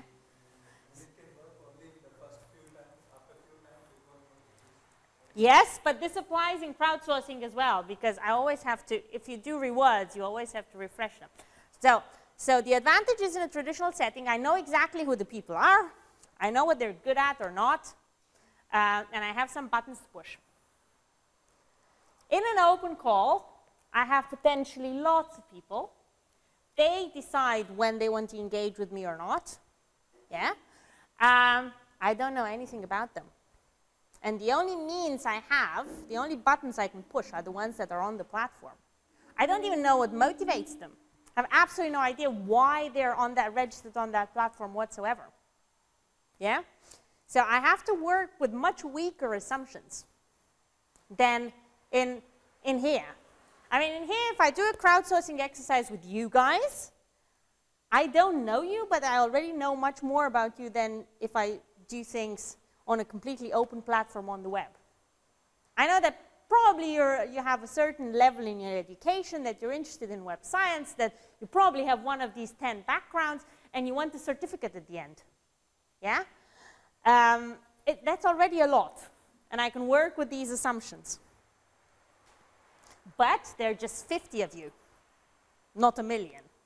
So it's going to take some time and some convincing for me to do for you to actually start engaging with the crowdsourcing exercise. Yes? When we use enter, for instance, we generally send them quadrants. Yeah. And then we can give them, for instance, allow them to select if they want to do 10 sentences, 100 sentences, whatever, you can pay a certain amount. But then you can also collect, yeah. whoever you want to go. Yeah. Yes, so. It gives you a way to check if they're spamming. I mean, they put out the same answer. Exactly. So you can, spamming, because you actually don't know who these people are, because you never meet them, they never meet you, they will act in a certain way. Yeah? So there is no clear punishment for them cheating. In fact, there are lots of people on these platforms that just sit in front of the computer, don't even move the mouse, and keep clicking. And that's all they're doing. And it turns out, in some cases, if the requester doesn't do their work properly, they get paid. Yeah? They just sit and click. They don't even move the mouse. This happens. On a more positive note, you want your work to be completed fast. You also want the people who really want to engage with you to do this and to have a good experience, because they will come back, and you don't necessarily want to always have to engage with 1 million people. If I find 50 good people who want to work, why not? So I want to identify them. And this is why you look at the performance of the people and you try to get as much knowledge about your crowd as possible, so that you converge towards this more traditional scenario. Yeah? And then you can do all sorts of things that you would do in good management as well. You would do bonuses, you would agree with them that you would work with them on a more permanent basis. All of this happens, and there are crowdsourcing platforms that offer all these services. Yeah? But you just have to think about the crowd in these terms. The advantages that you have when you in principle address large numbers of people which have low expectations, and what you actually need done. So, in our example, Let's go back. Papers in DBpedia. So you could do this in the open world. You could also think about just addressing people who know the papers, people from one community. So you go to a conference and you say, let's do this. You think about your incentives, obviously, but then if you go to the Semantic Web conference and you have 600 people, this is a decent size of a community, and these are people who know you don't have to explain what use means, perhaps. Yeah. You could actually think about more general about scientists, so at least they know what the paper is. At least they know that experiments use data sets. Again, you can think about librarians. No one thought about librarians. Librarians are used to do lots of manual labeling of papers. They look at papers, they put metadata, they organize them all the time. Maybe they don't actually know what using a data set in physics means, but they look at the papers anyway, and they categorize them. So why not asking them on the side to say, oh, by the way, if you see this string over there, could you just read this quickly and see whether, yeah? So another option. Games. You could think of some sort of a game, which doesn't necessarily have to have a scientific narrative around it, but something where you can take some bits of text and build the narrative around it and ask them if you see this text and do something. I don't know. Yeah? Someone flies a spaceship through the universe and then they go there and they read something on the screen and parts of what they see on the screen is one sentence from your paper. There's lots of decorum, but it's a game, so if you get it right, who knows? Maybe this will work as well. So my point here is, think about this trade-off between having lots of people with little knowledge and little self-interest in the actual task versus smaller groups that have more knowledge, of which you know more in advance. And then try to think about when would they engage with the task. I never said at the beginning you have to go to Mechanical Turk or to Crowdflower. You could do it on Twitter if you want. Yeah? You could do it as part of, I don't know, your document writing environment. So while I write the paper, when I compile it or whenever, when you build in a table or when you could think about the markup language or some sort of integrated way of adding data set information to the paper as well. Yeah?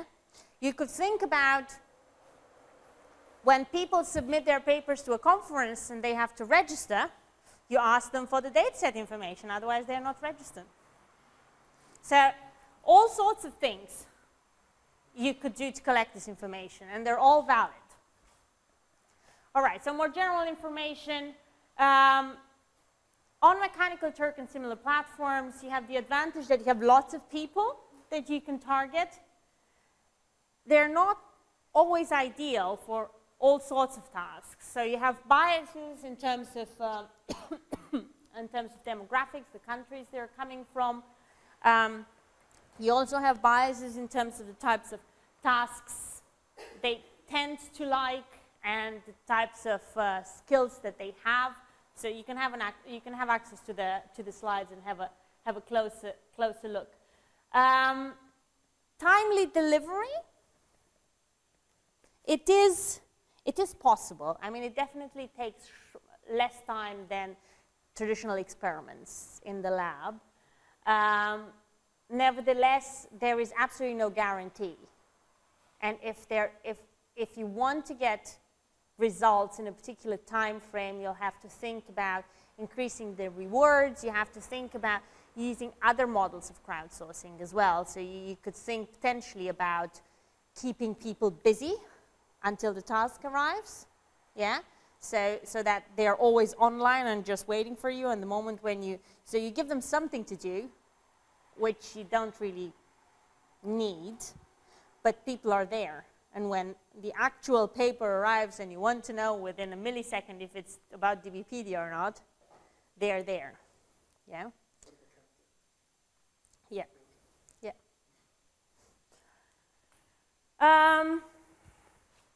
Some more statistics.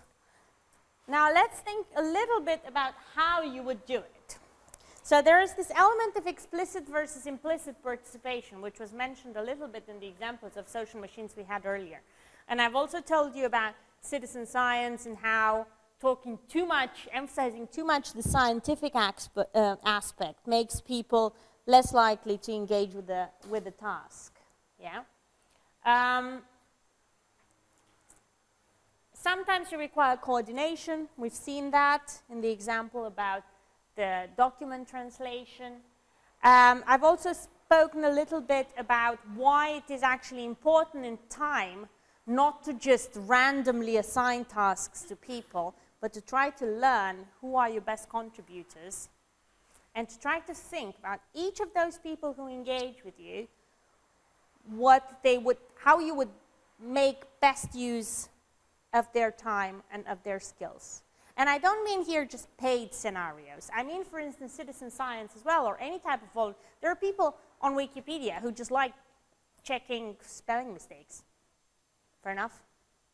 If this is what they want to do, if this is what they feel comfortable with, why not? Yeah? So what you want to do in a system is to be able to identify what every person is good at, and then give them the type of tasks they engage with. Yeah? So it is about profiling each group of contributors in terms of their strengths and their weaknesses, and then matching what needs to be done with these skills. Oh, right. Partial or independent answers consolidated. Yeah. Let me see if I can give an example. Let's think about image labeling as an example. Yeah. So I want in the speed game, you see an image, and then you write a label, a tag, and you get points and advance only if your other player writes in the same word.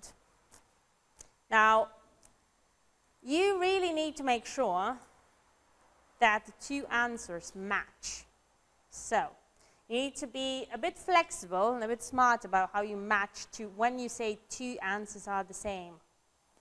Because it could be that the answer is actually a phrase and someone just gives you the first word and the other person is giving you the whole phrase. It could be that someone has spelling mistakes in it, that they write it in a different way. Yeah? You want to be flexible enough not to frustrate the people, because if they have to try out 5 different spellings for the same thing, they will most certainly stop.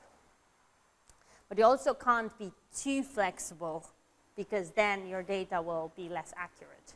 So you have to think about these. You have to think about these things very carefully. You're going to have to think about when do you consider 2 answers of being the same.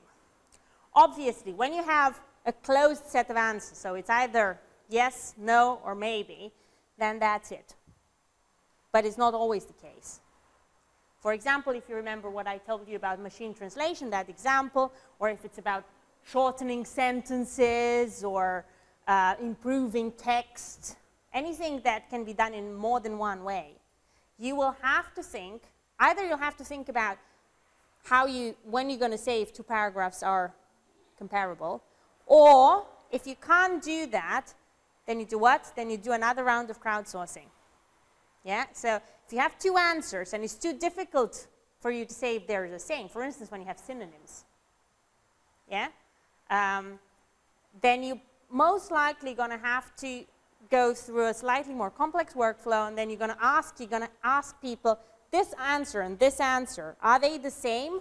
Yes, no, maybe. And then you're in a situation, you have a second iteration with closed set answer, which you can then use. Yeah. What other things do I have here? Right. So in the example with the papers, we've talked about training algorithms. I've also talked about using Twitter. So how about organizing some sort of competition?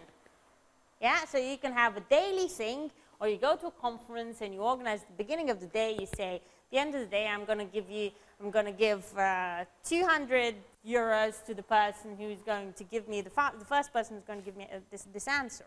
Yeah, you calculate what the budget is going to be, you calculate how many papers you have to annotate.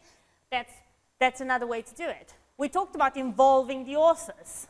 Yeah, so for instance, you can use crowdsourcing to find out the relevant Twitter accounts of people that are potentially interested in engaging, because you look at the topics they have, you look if they post links to papers.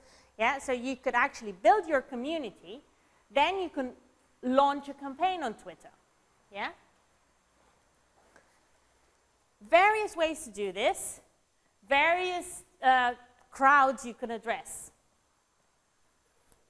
We talked about validation already, so there is this distinction between closed and open answers. If you have open answers, you have to think about ways to say how, when answers match. Sometimes you just get partial answers as well, and you'll have to combine them. So, for instance, if you have, say, images in which you have to recognize multiple objects, you don't know how many either you know how many objects there are, but in most cases you're just going to have an image. Like on Zooniverse, there is this project called Snapshot Serengeti. You have pictures taken from the Serengeti National Park with animals.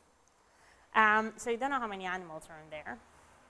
You assume there are one of these 60 types of animals that you typically see in the park. Yeah? So the question is then, you ask the people, oh, well, why don't you just click on all the animals you see? What is the answer? You will get most likely partial answers. Some people will just do these two, and then these other people will see these three at the bottom. So it's not going to be and they're not just going to click in one area. Yeah, so you'll have those one or two answers the same. You'll have to think about some sort of regions and the boundaries of those regions to say that, well, this click here is pretty much the same thing as this click a little bit to the left.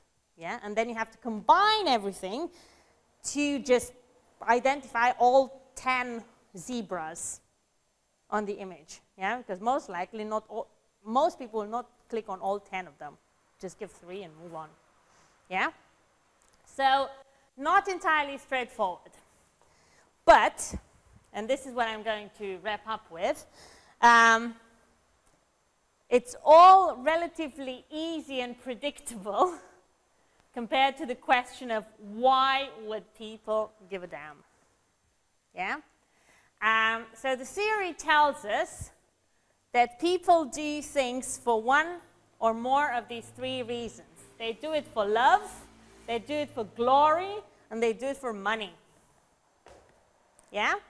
So glory means some sort of extrinsic motivation. I'm doing it because I'm interested in what the rest of the world thinks about me. The leaderboard. Yeah? Love is about, I'm doing it because I feel better when I finish this game round faster than yesterday. It doesn't mean I have to share this information with my friend, but I just feel better. And I love doing it. And then there are the rewards. The points, the badges, everything else that comes with it. Yeah? Economics also tells us that when you use love or glory, it helps reduces costs, obviously. If people do it because they love it or because they care about what other people think about them, you don't have to pay them. Yeah? If you find a scenario in which whatever you ask them to do is either love or glory, that's fine for you. Money and glory make the crowd move faster. They don't make it work much better. But they do make sure that you're going to get your results at the same level of quality a bit faster than you want. Yeah, so if you increase the price, you're not going to get better quality. Actually, if you increase the price too much, you're going to get something called the choking effect. People will be so nervous in solving the task that their performance is going to go down. So they have to feel comfortable. They can't be too stressed about, oh my God, what if I lose this? But they will not necessarily work better. They're just going to be more engaged with the task and try to solve it. Yeah? So these three things. In our example, let's think about why would people do this. So I have the papers and I have those data sets. Who is interested in having this? Me, because I'm doing the research. The publishers are interested in doing this.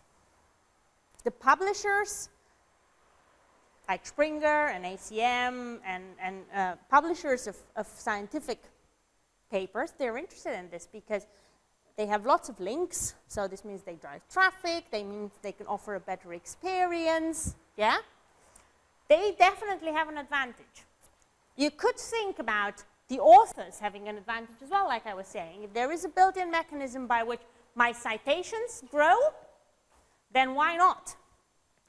The community that builds the data set has an interest in it as well, because they can show, oh, look, my data set is used by all these, in all this research, so give us more money to make it better, yeah?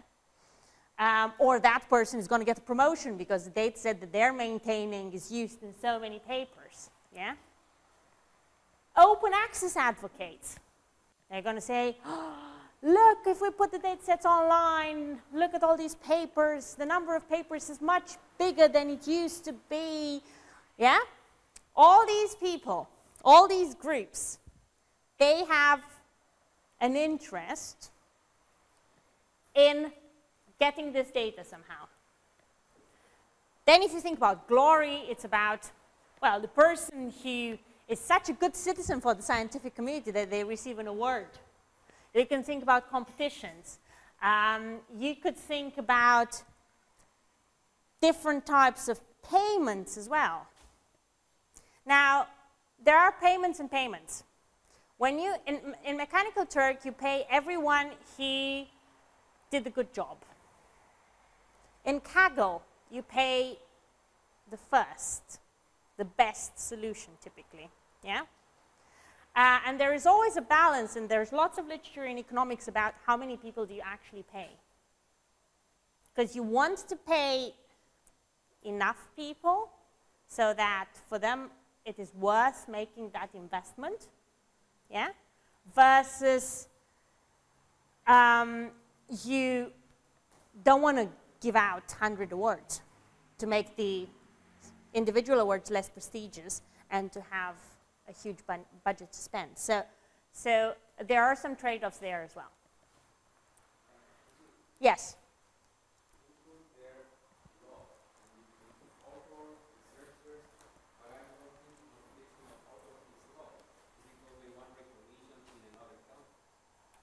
No, but they want their papers to be described well. Yeah? Yes. Yes, but it's a self-motivation, so they're doing it for themselves. Yeah? They want to do science, they want to have their papers annotated. Whether someone else uses them, or people respect them for that, or they get money for it, that's not the point necessarily. So when you just talk about love, you talk about self-esteem, you talk about enjoying the task. I love writing Wikipedia articles about football, yeah, because I love football, so I like writing about it. I like the fact that I learn about football a lot while editing the article. That's something I'm passionate about. It doesn't really care how many people read the article. It's just me doing something I enjoy. Yeah? All right. Some notes on pricing, though this is actually outdated. So like I was saying, the prices on these platforms are rising. There is a good paper at the DUP last year, which made a survey on how much it actually costs to do these things. And I think this is my final slide now. Just because you use a platform that has some sort of rewards, it doesn't mean that the other types of motivations don't apply. In fact, it's really, really complicated. Yeah? So I said love and glory reduce costs, but it doesn't mean that you cannot pay people for doing things. In fact, gamification does just that. People love playing games, but the fact that they're getting points, which is the reward, helps as well. Yeah? And at the same time, it could just destroy whatever intrinsic motivation you have. So if all of a sudden I would start paying people who contribute on Wikipedia, what do you think will happen? Goes down? Why does it go down? There's an intrinsic and extrinsic motivation. These people are generally intrinsically motivated. Yeah. There's been a lot of studies about such. Yes. So those studies have shown there are many things. First of all, they would probably attract, at the moment, people just like either doing the work, or they like their sense of community, or they like how they're perceived as someone, an expert in that community. Now, if you start paying them, some of them will start thinking about, oh, is this what I'm worth? Is this all these hours that I'm putting in, and you're giving me $100? Yeah? So there will be a question about how much is that contribution worth. Then there would be a question of all these people who weren't so willing to contribute, all of a sudden, oh, $100, yeah? They would start working to reach whatever target this $100 is, yeah? 1,000 words. So you'd get all sorts of other people who weren't intrinsically or extrinsically motivated, all of a sudden there. The dynamic of the system will change. People will start perceiving it as work. Yeah, it is they will not contribute, they will not be willing to spend their weekends working for it, doing the work. Yeah? And finally, just because you actually have a price tag on something, you should never assume that people will just do more of it. Yeah, so people will not just want more and more money.